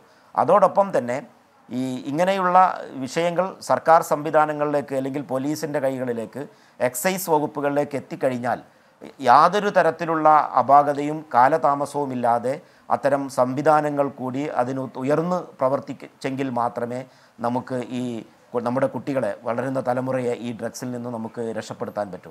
മറ്റൊരു പ്രധാന കാര്യം, ഈ രക്ഷിതാക്കൾ കുട്ടികളെ ഒരു ക്ലോസ് മോണിറ്ററിങ്ങിന് വിധേയമാക്കേണ്ട സമയം അതിക്രമിച്ചു കഴിഞ്ഞു. പലപ്പോഴും രക്ഷിതാക്കൾ കുട്ടികളുമായുള്ള ഇടപഴകൽ വളരെ കുറവാണ്. ഇപ്പൊ ഏതെങ്കിലും ഇടവേള എടുക്കുകയാണ്. അതിന് മുമ്പ് ഒരു കാര്യം താങ്കൾ പറഞ്ഞത് വളരെ വളരെ ശരിയാണ്. കാരണം അത്തരം ഇടപഴകൽ കുറയുന്നു. ആളുകൾ, രക്ഷിതാക്കളും അതുപോലെ കുട്ടികളുമൊക്കെ മൊബൈൽ ഫോണിലേക്ക് ആണ്ടുപോകുന്നു, ഇൻ്റർനെറ്റുകളിലേക്ക് പോകുന്നു. ഈ പറയുന്ന വീടുകളിലെ ഊഷ്മളമായ അന്തരീക്ഷം ഇല്ലാതാകുന്നു. പിന്നെ ഒരു പരിധിവരെയെങ്കിലും, ഇപ്പോൾ നേരത്തെ ശ്രീ രഞ്ജിത്തൊക്കെ പറഞ്ഞതുപോലെ 10-15 വയസ്സിനും ഇടയ്ക്കുള്ള ടീനേജേഴ്സാണ് ഇതിലേക്ക് പോകുന്നതെങ്കിൽ അവർക്ക് ഉപദേശം ഇഷ്ടമല്ല, അവർ മോണിറ്റർ ചെയ്യപ്പെടുന്നത് ഇഷ്ടമല്ല, അവരോട് എന്തെങ്കിലും ഒരു കാര്യത്തിൽ അനാവശ്യമായ ഒരു ഇടപെടൽ നടത്തുന്നു എന്ന തോന്നലാണ് അവർക്ക് എല്ലാ സമയത്തും ഉണ്ടാകുന്നത്. അപ്പോൾ അതൊരു വളരെ സെൻസിറ്റീവായ ഒരു ഏജ് ഗ്രൂപ്പാണ്. എല്ലാം പരീക്ഷിച്ച് നോക്കാനുള്ള ഒരു ആകാംക്ഷ, ഇത്തരം കാര്യങ്ങളിൽ പെട്ടെന്ന് അതിലേക്ക് വഴുതി പോകാൻ, സുഹൃത്തുക്കളുടെ കൈ പിടിച്ച് വഴുതി പോകാനുള്ള സാഹചര്യം, ഇതൊക്കെയുണ്ട് നമ്മുടെ മുന്നിൽ. ഇതെല്ലാം നമ്മുടെ മുന്നിലുള്ള സാമൂഹിക യാഥാർത്ഥ്യങ്ങളാണ്. ഇതിനകത്ത് നിന്നുകൊണ്ട് തന്നെ വേണം ഇതിനെതിരായിട്ടുള്ള പ്രതിരോധ പ്രവർത്തനങ്ങൾക്ക് നമ്മൾക്ക് ഊർജ്ജം പകരാൻ. ശരി, ഞാനൊരു ഇടവേള എടുക്കാം, തിരികെ വരാം മറ്റതിഥികളിലേക്ക് ഇടവേളയ്ക്ക് ശേഷം. അബ്ദുൾ സമദ്, നിങ്ങൾ ഈ ലഹരി സംഘത്തെ ചോദ്യം ചെയ്യാൻ ഇറങ്ങി പുറപ്പെട്ടു ജാഗ്രതാ സമിതിയിലെ അംഗങ്ങൾ എന്ന നിലയിൽ. അതാണ് ഇപ്പോൾ ഈ അക്രമത്തിലേക്ക് വഴിവെച്ചത്. ഇനി താങ്കൾ ഈ പരിപാടിക്ക് നിൽക്കില്ല എന്നുണ്ടോ? പേടിച്ചു പോയോ? ഇല്ല പേടി എന്നുള്ള ഒരു ഇത് നമുക്കില്ല. പേടിക്കാനായിട്ട് നമ്മൾ തുടങ്ങിയതാണെങ്കിൽ ഇതിന് മുന്നിട്ട് ഇറങ്ങിയില്ല. പക്ഷേ ഇതിൻ്റെ ഭീഷണി എത്രയാണെങ്കിലും നമ്മൾ ഇനിയും ഇതിന് മുന്നോട്ട് തന്നെ ഇരിക്കും. എന്ന് പറഞ്ഞാൽ നമ്മുടെ നാട്ടിലുള്ള വലിയ വലിയ ആളുകൾക്കും എല്ലാവരും നമ്മളെ പിന്തുണയോടെ ഉണ്ട്. പിന്നെ നമ്മളിൽ നിന്ന് പിന്തിരിഞ്ഞേണ്ട ആവശ്യമില്ല. പേടി എന്നുള്ളത് നമ്മൾ ചിന്തിച്ചിട്ട് പോലുമില്ല. ഇനി ഉയർച്ചയോടെ നമ്മൾ അവർക്ക് മുന്നിട്ട് പോകും. ശ്രീ നൗഷാദ് തക്കേൽ, ഇപ്പോൾ നേരത്തെ താങ്കൾ പറഞ്ഞു പോലീസ് വേണ്ട രീതിയിൽ ഒരു ഇടപെടൽ നടത്തിയില്ല എന്നൊക്കെ. പക്ഷേ ഇപ്പോൾ ആ കുട്ടി പറഞ്ഞത് ഈ പോലീസിൽ പരാതി കൊടുത്തിട്ടുണ്ട്, അവരോട് അന്വേഷണമുണ്ട്. ഒരു കാര്യം, ഈ സംഘങ്ങളെ പിടിക്കുക അല്ലെങ്കിൽ ഇതിന് പിന്നിലുള്ള പ്രവർത്തിക്കുന്ന കണ്ണികളെ പിടിക്കുക എന്ന് പറയുന്നത് അത്ര എളുപ്പമുള്ള ഒരു കാര്യമല്ലല്ലോ. അപ്പോൾ അതിലുള്ള അന്വേഷണവും പരിശോധനകളും ഒക്കെ നടന്നുകൊണ്ടിരിക്കുകയല്ലേ? അതെ, ഞാൻ അതാണ് പറയുന്നത്. ആ കുഞ്ഞ് പറഞ്ഞത് 3 മാസം മുമ്പത്തെ കാര്യമാണ് പറഞ്ഞത്. ഈ 3 മാസം മുമ്പേ ഈ കുഞ്ഞിൻ്റെ അമ്മയും നമ്മുടെ ഒരു സഹപ്രവർത്തകയും പോലീസ് സ്റ്റേഷനിൽ പോയിട്ട് അതിനൊരു നടപടിയോ സ്കൂളിൽ പോയിട്ട് അതിനൊരു അന്വേഷണമോ ഇല്ലാത്തത് ഒരു പ്രശ്നമായിട്ട് അവർ കാണിച്ചിട്ടുണ്ട്. അപ്പോൾ അതുകൊണ്ടാണല്ലോ കഴിഞ്ഞ ദിവസം നമ്മുടെ ബഹുമാനപ്പെട്ട DCP ഇവിടെ അടുത്ത് പോവുകയും ഈ രക്ഷിതാവിനെയും കൊണ്ട് പോകേണ്ട അവസ്ഥ ഞങ്ങൾക്കുണ്ടായത്. അതിനുശേഷമാണല്ലോ ആക്ട് ചെയ്യുന്നത്. അപ്പം ഞാൻ പറഞ്ഞത് ഈ നമ്മുടെ അധികാരികളെയോ അതല്ലെങ്കിൽ ഇപ്പോൾ സാറൊക്കെ പറഞ്ഞതുപോലെ നമ്മളൊരു നിരാശപ്പെടുത്തുന്ന ആരെങ്കിലും നിരുത്സാഹപ്പെടുത്തുന്ന സംസാരമല്ല. എത്രയോ ഫലപ്രദമായിട്ട് നമ്മുടെ ഏജൻസികൾ പ്രവർത്തിക്കുന്നുണ്ട്. പക്ഷേ എന്നാലും ചില ഉദ്യോഗസ്ഥന്മാർ വിമുഖത കാണിക്കുന്നു എന്നുള്ളത് ചൂണ്ടിക്കാണിക്കുകയാണ് ഞാൻ ചെയ്തത്. അപ്പോൾ ഞാൻ പറയല്ലോ, ഇപ്പോൾ 24 ഈ വിഷയം ചർച്ച ചെയ്യാനുണ്ടായ കാരണം, അപ്പോൾ ഈ 24-ൻ്റെ ലേഖകൻ ഈ വിഷയത്തിൽ ഇടപെടാനുണ്ടായ കാരണം അത് കഴിഞ്ഞ ദിവസം നമ്മൾ ഇടപെട്ട് അത് ഉന്നത ഉദ്യോഗസ്ഥൻ്റെ അടുത്ത് എത്തിയത് കൊണ്ടാണ്. അപ്പോൾ അതാണ് ഞാൻ പറഞ്ഞത്. അല്ലാതെ ഞാൻ ആരെയും ഒന്നാകെ അടച്ചാക്ഷേപിച്ച് സംസാരിച്ചതല്ല. ഒരു പാവപ്പെട്ട കുട്ടി അല്ലെങ്കിൽ ഒരു പാവപ്പെട്ട കുടുംബം പോലീസ് സ്റ്റേഷനിലോ മറ്റ് ഏജൻസികളിലോ സഹായം അഭ്യർത്ഥിച്ച് ചെല്ലുമ്പോൾ അവർക്ക് അതിനാവശ്യമായ സപ്പോർട്ടും പിന്തുണയും, പിന്നെ ഇതിലൊക്കെ ഉള്ളത് ചെറിയ കുട്ടികളാണ്. ആ കുട്ടികളൊക്കെ നമുക്ക് സമൂഹത്തിൻ്റെ മുഖ്യധാരയിലേക്ക് തിരിച്ചു കൊണ്ടുവരണ്ടേ? അതിനുള്ള പ്രവർത്തനം നടത്താനല്ലേ സർക്കാർ വേണ്ട ആളുകളെ ഏജൻസികളിൽ നിയമിച്ചത്? അവരെന്തുകൊണ്ട് അവരുടെ ഉത്തരവാദിത്വം ചെയ്തിട്ടില്ല ചില ആളുകൾ എന്നുള്ള ചോദ്യം ഞാൻ ഉന്നയിച്ചത്. അല്ലാതെ എല്ലാവരെയും ഞാൻ മോശമാക്കി പറഞ്ഞതല്ല എന്നുള്ളത് എല്ലാവരും ഓർക്കണം. ശരി, ഒരു ചെറിയ ഇടവേള കൂടി. ശ്രീ എ രഞ്ജിത്ത്, ഇനി നമ്മുടെ ഭാഗത്തു നിന്നുണ്ടാകേണ്ടുന്ന ഇടപെടലുകൾ ഏത് സ്വഭാവത്തിലുള്ളതായിരിക്കണം? അന്വേഷണം ഒരു കാര്യം സൂചിപ്പിക്കാതെ പോകുന്നത് അപരാധമായി പോകും. കാസർഗോഡ് നിന്ന് അബ്ദുൽ സമദ് നമ്മളോടിപ്പോൾ കാണിച്ച ആർജവും ആ ഒരു ധൈര്യവും ആത്മധൈര്യവും അഭിനന്ദനാർഹമാണ്. അത് അഭിനന്ദിക്കാതെ മുന്നോട്ട് പോകാൻ കഴിയില്ല. ഇത്തരം കാര്യങ്ങളിൽ ഏർപ്പെടുമ്പോൾ ഉണ്ടാകുന്ന വെല്ലുവിളികളാണ് അതിൻ്റെ ഭാഗമാണിത്. മേപ്പാടി ഗവൺമെൻറ് പോളിടെക്നിക്കിലെ SFI പ്രവർത്തകയ്ക്കുണ്ടായ ദുരനുഭവം, അതേപോലെ തന്നെ തലശ്ശേരിയിലെ CPMൻ്റെ ഒരു പ്രാദേശിക നേതാവ് കുത്തേറ്റ് മരണപ്പെട്ടത്, അങ്ങനെ എണ്ണിയാലൊടുങ്ങാത്ത ഉദ്യോഗസ്ഥർ നേരിടുന്ന പ്രശ്നങ്ങൾ, എണ്ണിയാലൊടുങ്ങാത്ത എതിർപ്പുകൾ ലഹരി മാഫിയയുടെ ഭാഗത്തു നിന്നും ഉണ്ടാകുന്നുണ്ട്. അപ്പോൾ അതിനെ കാരണം എന്ന് പറഞ്ഞാൽ ഇതെല്ലാം അവരെ വിളറി പിടിപ്പിക്കുന്നു എന്നാണ് നമ്മൾ അതിൽ നിന്ന് മനസ്സിലാകേണ്ടത്. അപ്പോൾ അത്തരത്തിൽ മുന്നോട്ട് പോകുമ്പോൾ അത് ധൈര്യപൂർവ്വം നിൽക്കാൻ കഴിയുന്നു നിൽക്കും എന്ന് പറയുന്ന ഉറപ്പിനെ നമ്മൾ മാനിക്കേണ്ടതുണ്ട്. അപ്പോൾ ഞാൻ ഇനി എന്തൊക്കെയാണെന്നുള്ള ഒരു ഭാഗം ഗവേഷണം ചോദിച്ചു. തീർച്ചയായിട്ടും ഈ ബോധവൽക്കരണ പരിപാടികളിലും പ്രത്യേകിച്ചും കുട്ടികളിലും കൗമാരക്കാരെ ഭാഗത്തു നിന്നുള്ള ഇത്തരം കാര്യങ്ങളിലുള്ള ഇടപെടലുകൾ കൃത്യമായി നിരീക്ഷിക്കുകയും അതിൽ ഫലപ്രദമായി ഇടപെടുകയും, പിന്നെ നേരത്തെ ഇവിടെ മനുഷ്യാവകാശ പ്രവർത്തകർ സൂചിപ്പിച്ചതുപോലെ കാര്യങ്ങൾ കഴിഞ്ഞിട്ട് വഷളാവുന്ന അവസ്ഥയിലേക്ക് ഇടപെടാതെ കുറച്ചുകൂടെ സമയബന്ധിതമായി ഈ പ്രശ്നങ്ങളുടെ ഗൗരവം ഉൾക്കൊണ്ട് എൻഫോഴ്സ്മെൻറ്റ് ഏജൻസികൾ ഉദ്യോഗസ്ഥർ ഇടപെടാൻ, പ്രത്യേകിച്ച് എക്സൈസ് വകുപ്പിൽ നിന്നും തീർച്ചയായിട്ടും അങ്ങനെ ഒരു സമീപനം പൊതുജനങ്ങൾക്കുണ്ടാകും. ഞങ്ങൾ തന്നെ നിംഹാൻസ് ട്രെയിനിങ് കഴിഞ്ഞിട്ടുള്ള ഉദ്യോഗസ്ഥരെ ഉപയോഗിച്ചിട്ട് സ്കൂളുകളിൽ പോകുന്നുണ്ട്. സ്കൂളുകളിലെ അധ്യാപകർക്ക് അത് ബോധ്യപ്പെടുന്നുണ്ട്. അത്തരത്തിലുള്ള വ്യാപകമായ പ്രവർത്തനങ്ങൾ കൊണ്ടുപോകും. ഒപ്പം എൻഫോഴ്സ്മെൻറ്റ് പ്രവർത്തനങ്ങൾക്ക് യാതൊരു വിട്ടുവീഴ്ചയില്ല. ഒരിക്കൽ മാത്രം ഉപയോഗിച്ച് പോകുന്ന കുട്ടികളാണെങ്കിൽ അവർക്ക് ഉപയോഗം മാത്രമേ ഉള്ളൂവെങ്കിൽ നമ്മൾ അഡിക്ഷൻ ചികിത്സ കൊടുത്ത ശേഷം കേസിൽ നിന്ന് ഒഴിവാക്കി അവരെ നേർവഴിക്ക് നല്ല വഴിക്ക് കൊണ്ടുവരാനുള്ള നിയമപരമായ സാധ്യത കൂടി പരിഗണിച്ച് പല കാര്യങ്ങൾ ഇടപെടുന്നുണ്ട്. അതുപോലെ പിറ്റ് ആൻഡ് DPS ആക്ട് ഉപയോഗിച്ചിട്ട് ആവർത്തന സ്വഭാവമുള്ള കുറ്റവാളികളെ നമ്മൾ ജയിലിലടയ്ക്കാൻ, കരുതത്തടങ്കിലടയ്ക്കാനുള്ള ഏർപ്പാടുകൾ നടക്കുന്നുണ്ട്. ഇത്തരത്തിൽ ബഹുമുഖങ്ങളായ പൊതുജനങ്ങളെ കൂടെ എല്ലാ അടരുകളെയും ശ്രേണികളെ ഒരുമിച്ച് കൊണ്ടുപോയി ജനകീയ പ്രതിരോധം തീർക്കുകയും ഒപ്പം എൻഫോഴ്സ്മെൻറ്റ് നിയമങ്ങളുടെ ആ ഒരു നിയമങ്ങളുടെ സാധ്യതകൾ മാക്സിമം പരമാവധി ഉപയോഗിച്ചുകൊണ്ടും ഈ ഒരു ഘട്ടത്തെ ഈ ഒരു പ്രതിസന്ധിയെ നമ്മൾ മറികടക്കും. ശുഭാപ്തി വിശ്വാസമുള്ളവരായിട്ട് തന്നെ നമുക്ക് ഇരിക്കാം. തീർച്ചയായിട്ടും നമുക്ക് ഇതിൽ നിന്നൊക്കെ മുന്നോട്ട് വരാനും മുന്നോട്ട് പോകാനും മറികടക്കാനും ആകും എന്ന് തന്നെയാണ് എൻ്റെ വിശ്വാസം. ശരി സർ, ഈ 9ാം ക്ലാസ്സിലെ കുട്ടി പറഞ്ഞതുപോലെ തന്നെ ഒരിക്കൽ ജീവിതത്തിൽ ഒരു തെറ്റുപറ്റി, അതെന്താണെന്ന് തിരിച്ചറിഞ്ഞു, രക്ഷിതാക്കൾ ഒപ്പം നിന്നു, അധ്യാപകർ ഒപ്പം നിന്നു, സമൂഹം ഒപ്പം നിൽക്കുന്നു. ആ കുട്ടി മറ്റുള്ള കുട്ടികളോട് പറയുകയാണ്, ഈ ലഹരി ഉപയോഗം നമുക്ക് വേണ്ട, അത് നമ്മുടെ ജീവിതത്തെ ഇല്ലാതാക്കും, നമ്മളെ നശിപ്പിക്കും. അത് എല്ലാവർക്കുമുള്ള ഒരു പാഠമായിരിക്കട്ടെ, കാരണം അത് അനുഭവത്തിൽ നിന്ന് പറയുന്നതാണ്. അതോടൊപ്പം തന്നെ ലഹരിയെ പിഴുതെറിയുക എന്നത് നമ്മുടെ ഒരു ദൗത്യവും ഉത്തരവാദിത്വമായി മാറണം. അബ്ദുൾ സമദ് ഇവിടെ കാണിച്ച ധൈര്യം അത് ചെറുപ്പക്കാരുടെ ഊർജ്ജമാണ്. ആ ഊർജ്ജം കൂടി നമുക്ക് ഈ ലഹരിയെ വേരോടെ പിഴുതെറിയാൻ ഫലപ്രദമായി വിനിയോഗിക്കാം. ഒപ്പം തന്നെ നമ്മുടെ എൻഫോഴ്സ്മെൻറ്റ് ഏജൻസികൾ, സർക്കാർ സംവിധാനങ്ങൾ, ജാഗ്രതാ സമിതികൾ, പൊതുജനങ്ങളുടെ കൂട്ടായ പരിശ്രമം കേരളത്തെ ലഹരി വിഴുങ്ങാൻ നമുക്ക് അനുവദിച്ചുകൂടാ. നമ്മുടെ കുട്ടികളെ സുരക്ഷിതമായ അവരുടെ ഭാവിയിലേക്ക് എത്തിക്കാനുള്ള ഉത്തരവാദിത്തം നമ്മുടെ ഓരോരുത്തരുടെയുമാണ്. ഇത് ഓർമ്മപ്പെടുത്തുന്നു ഇന്ന് എൻകൗണ്ടർ. ഈ ചർച്ചയിൽ പങ്കെടുത്ത എല്ലാ അതിഥികൾക്കും നന്ദി. എൻകൗണ്ടർ പൂർത്തിയാകുന്നു. മറ്റൊരു വിഷയമായി നാളെ ഇതേ സമയം. ഇനി വാർത്താമഴയുടെ നേരമാണ്. ഉന്മേഷ് ശിവരാമനെത്തും വാർത്താമഴയുമായി ഉടൻ. Good night.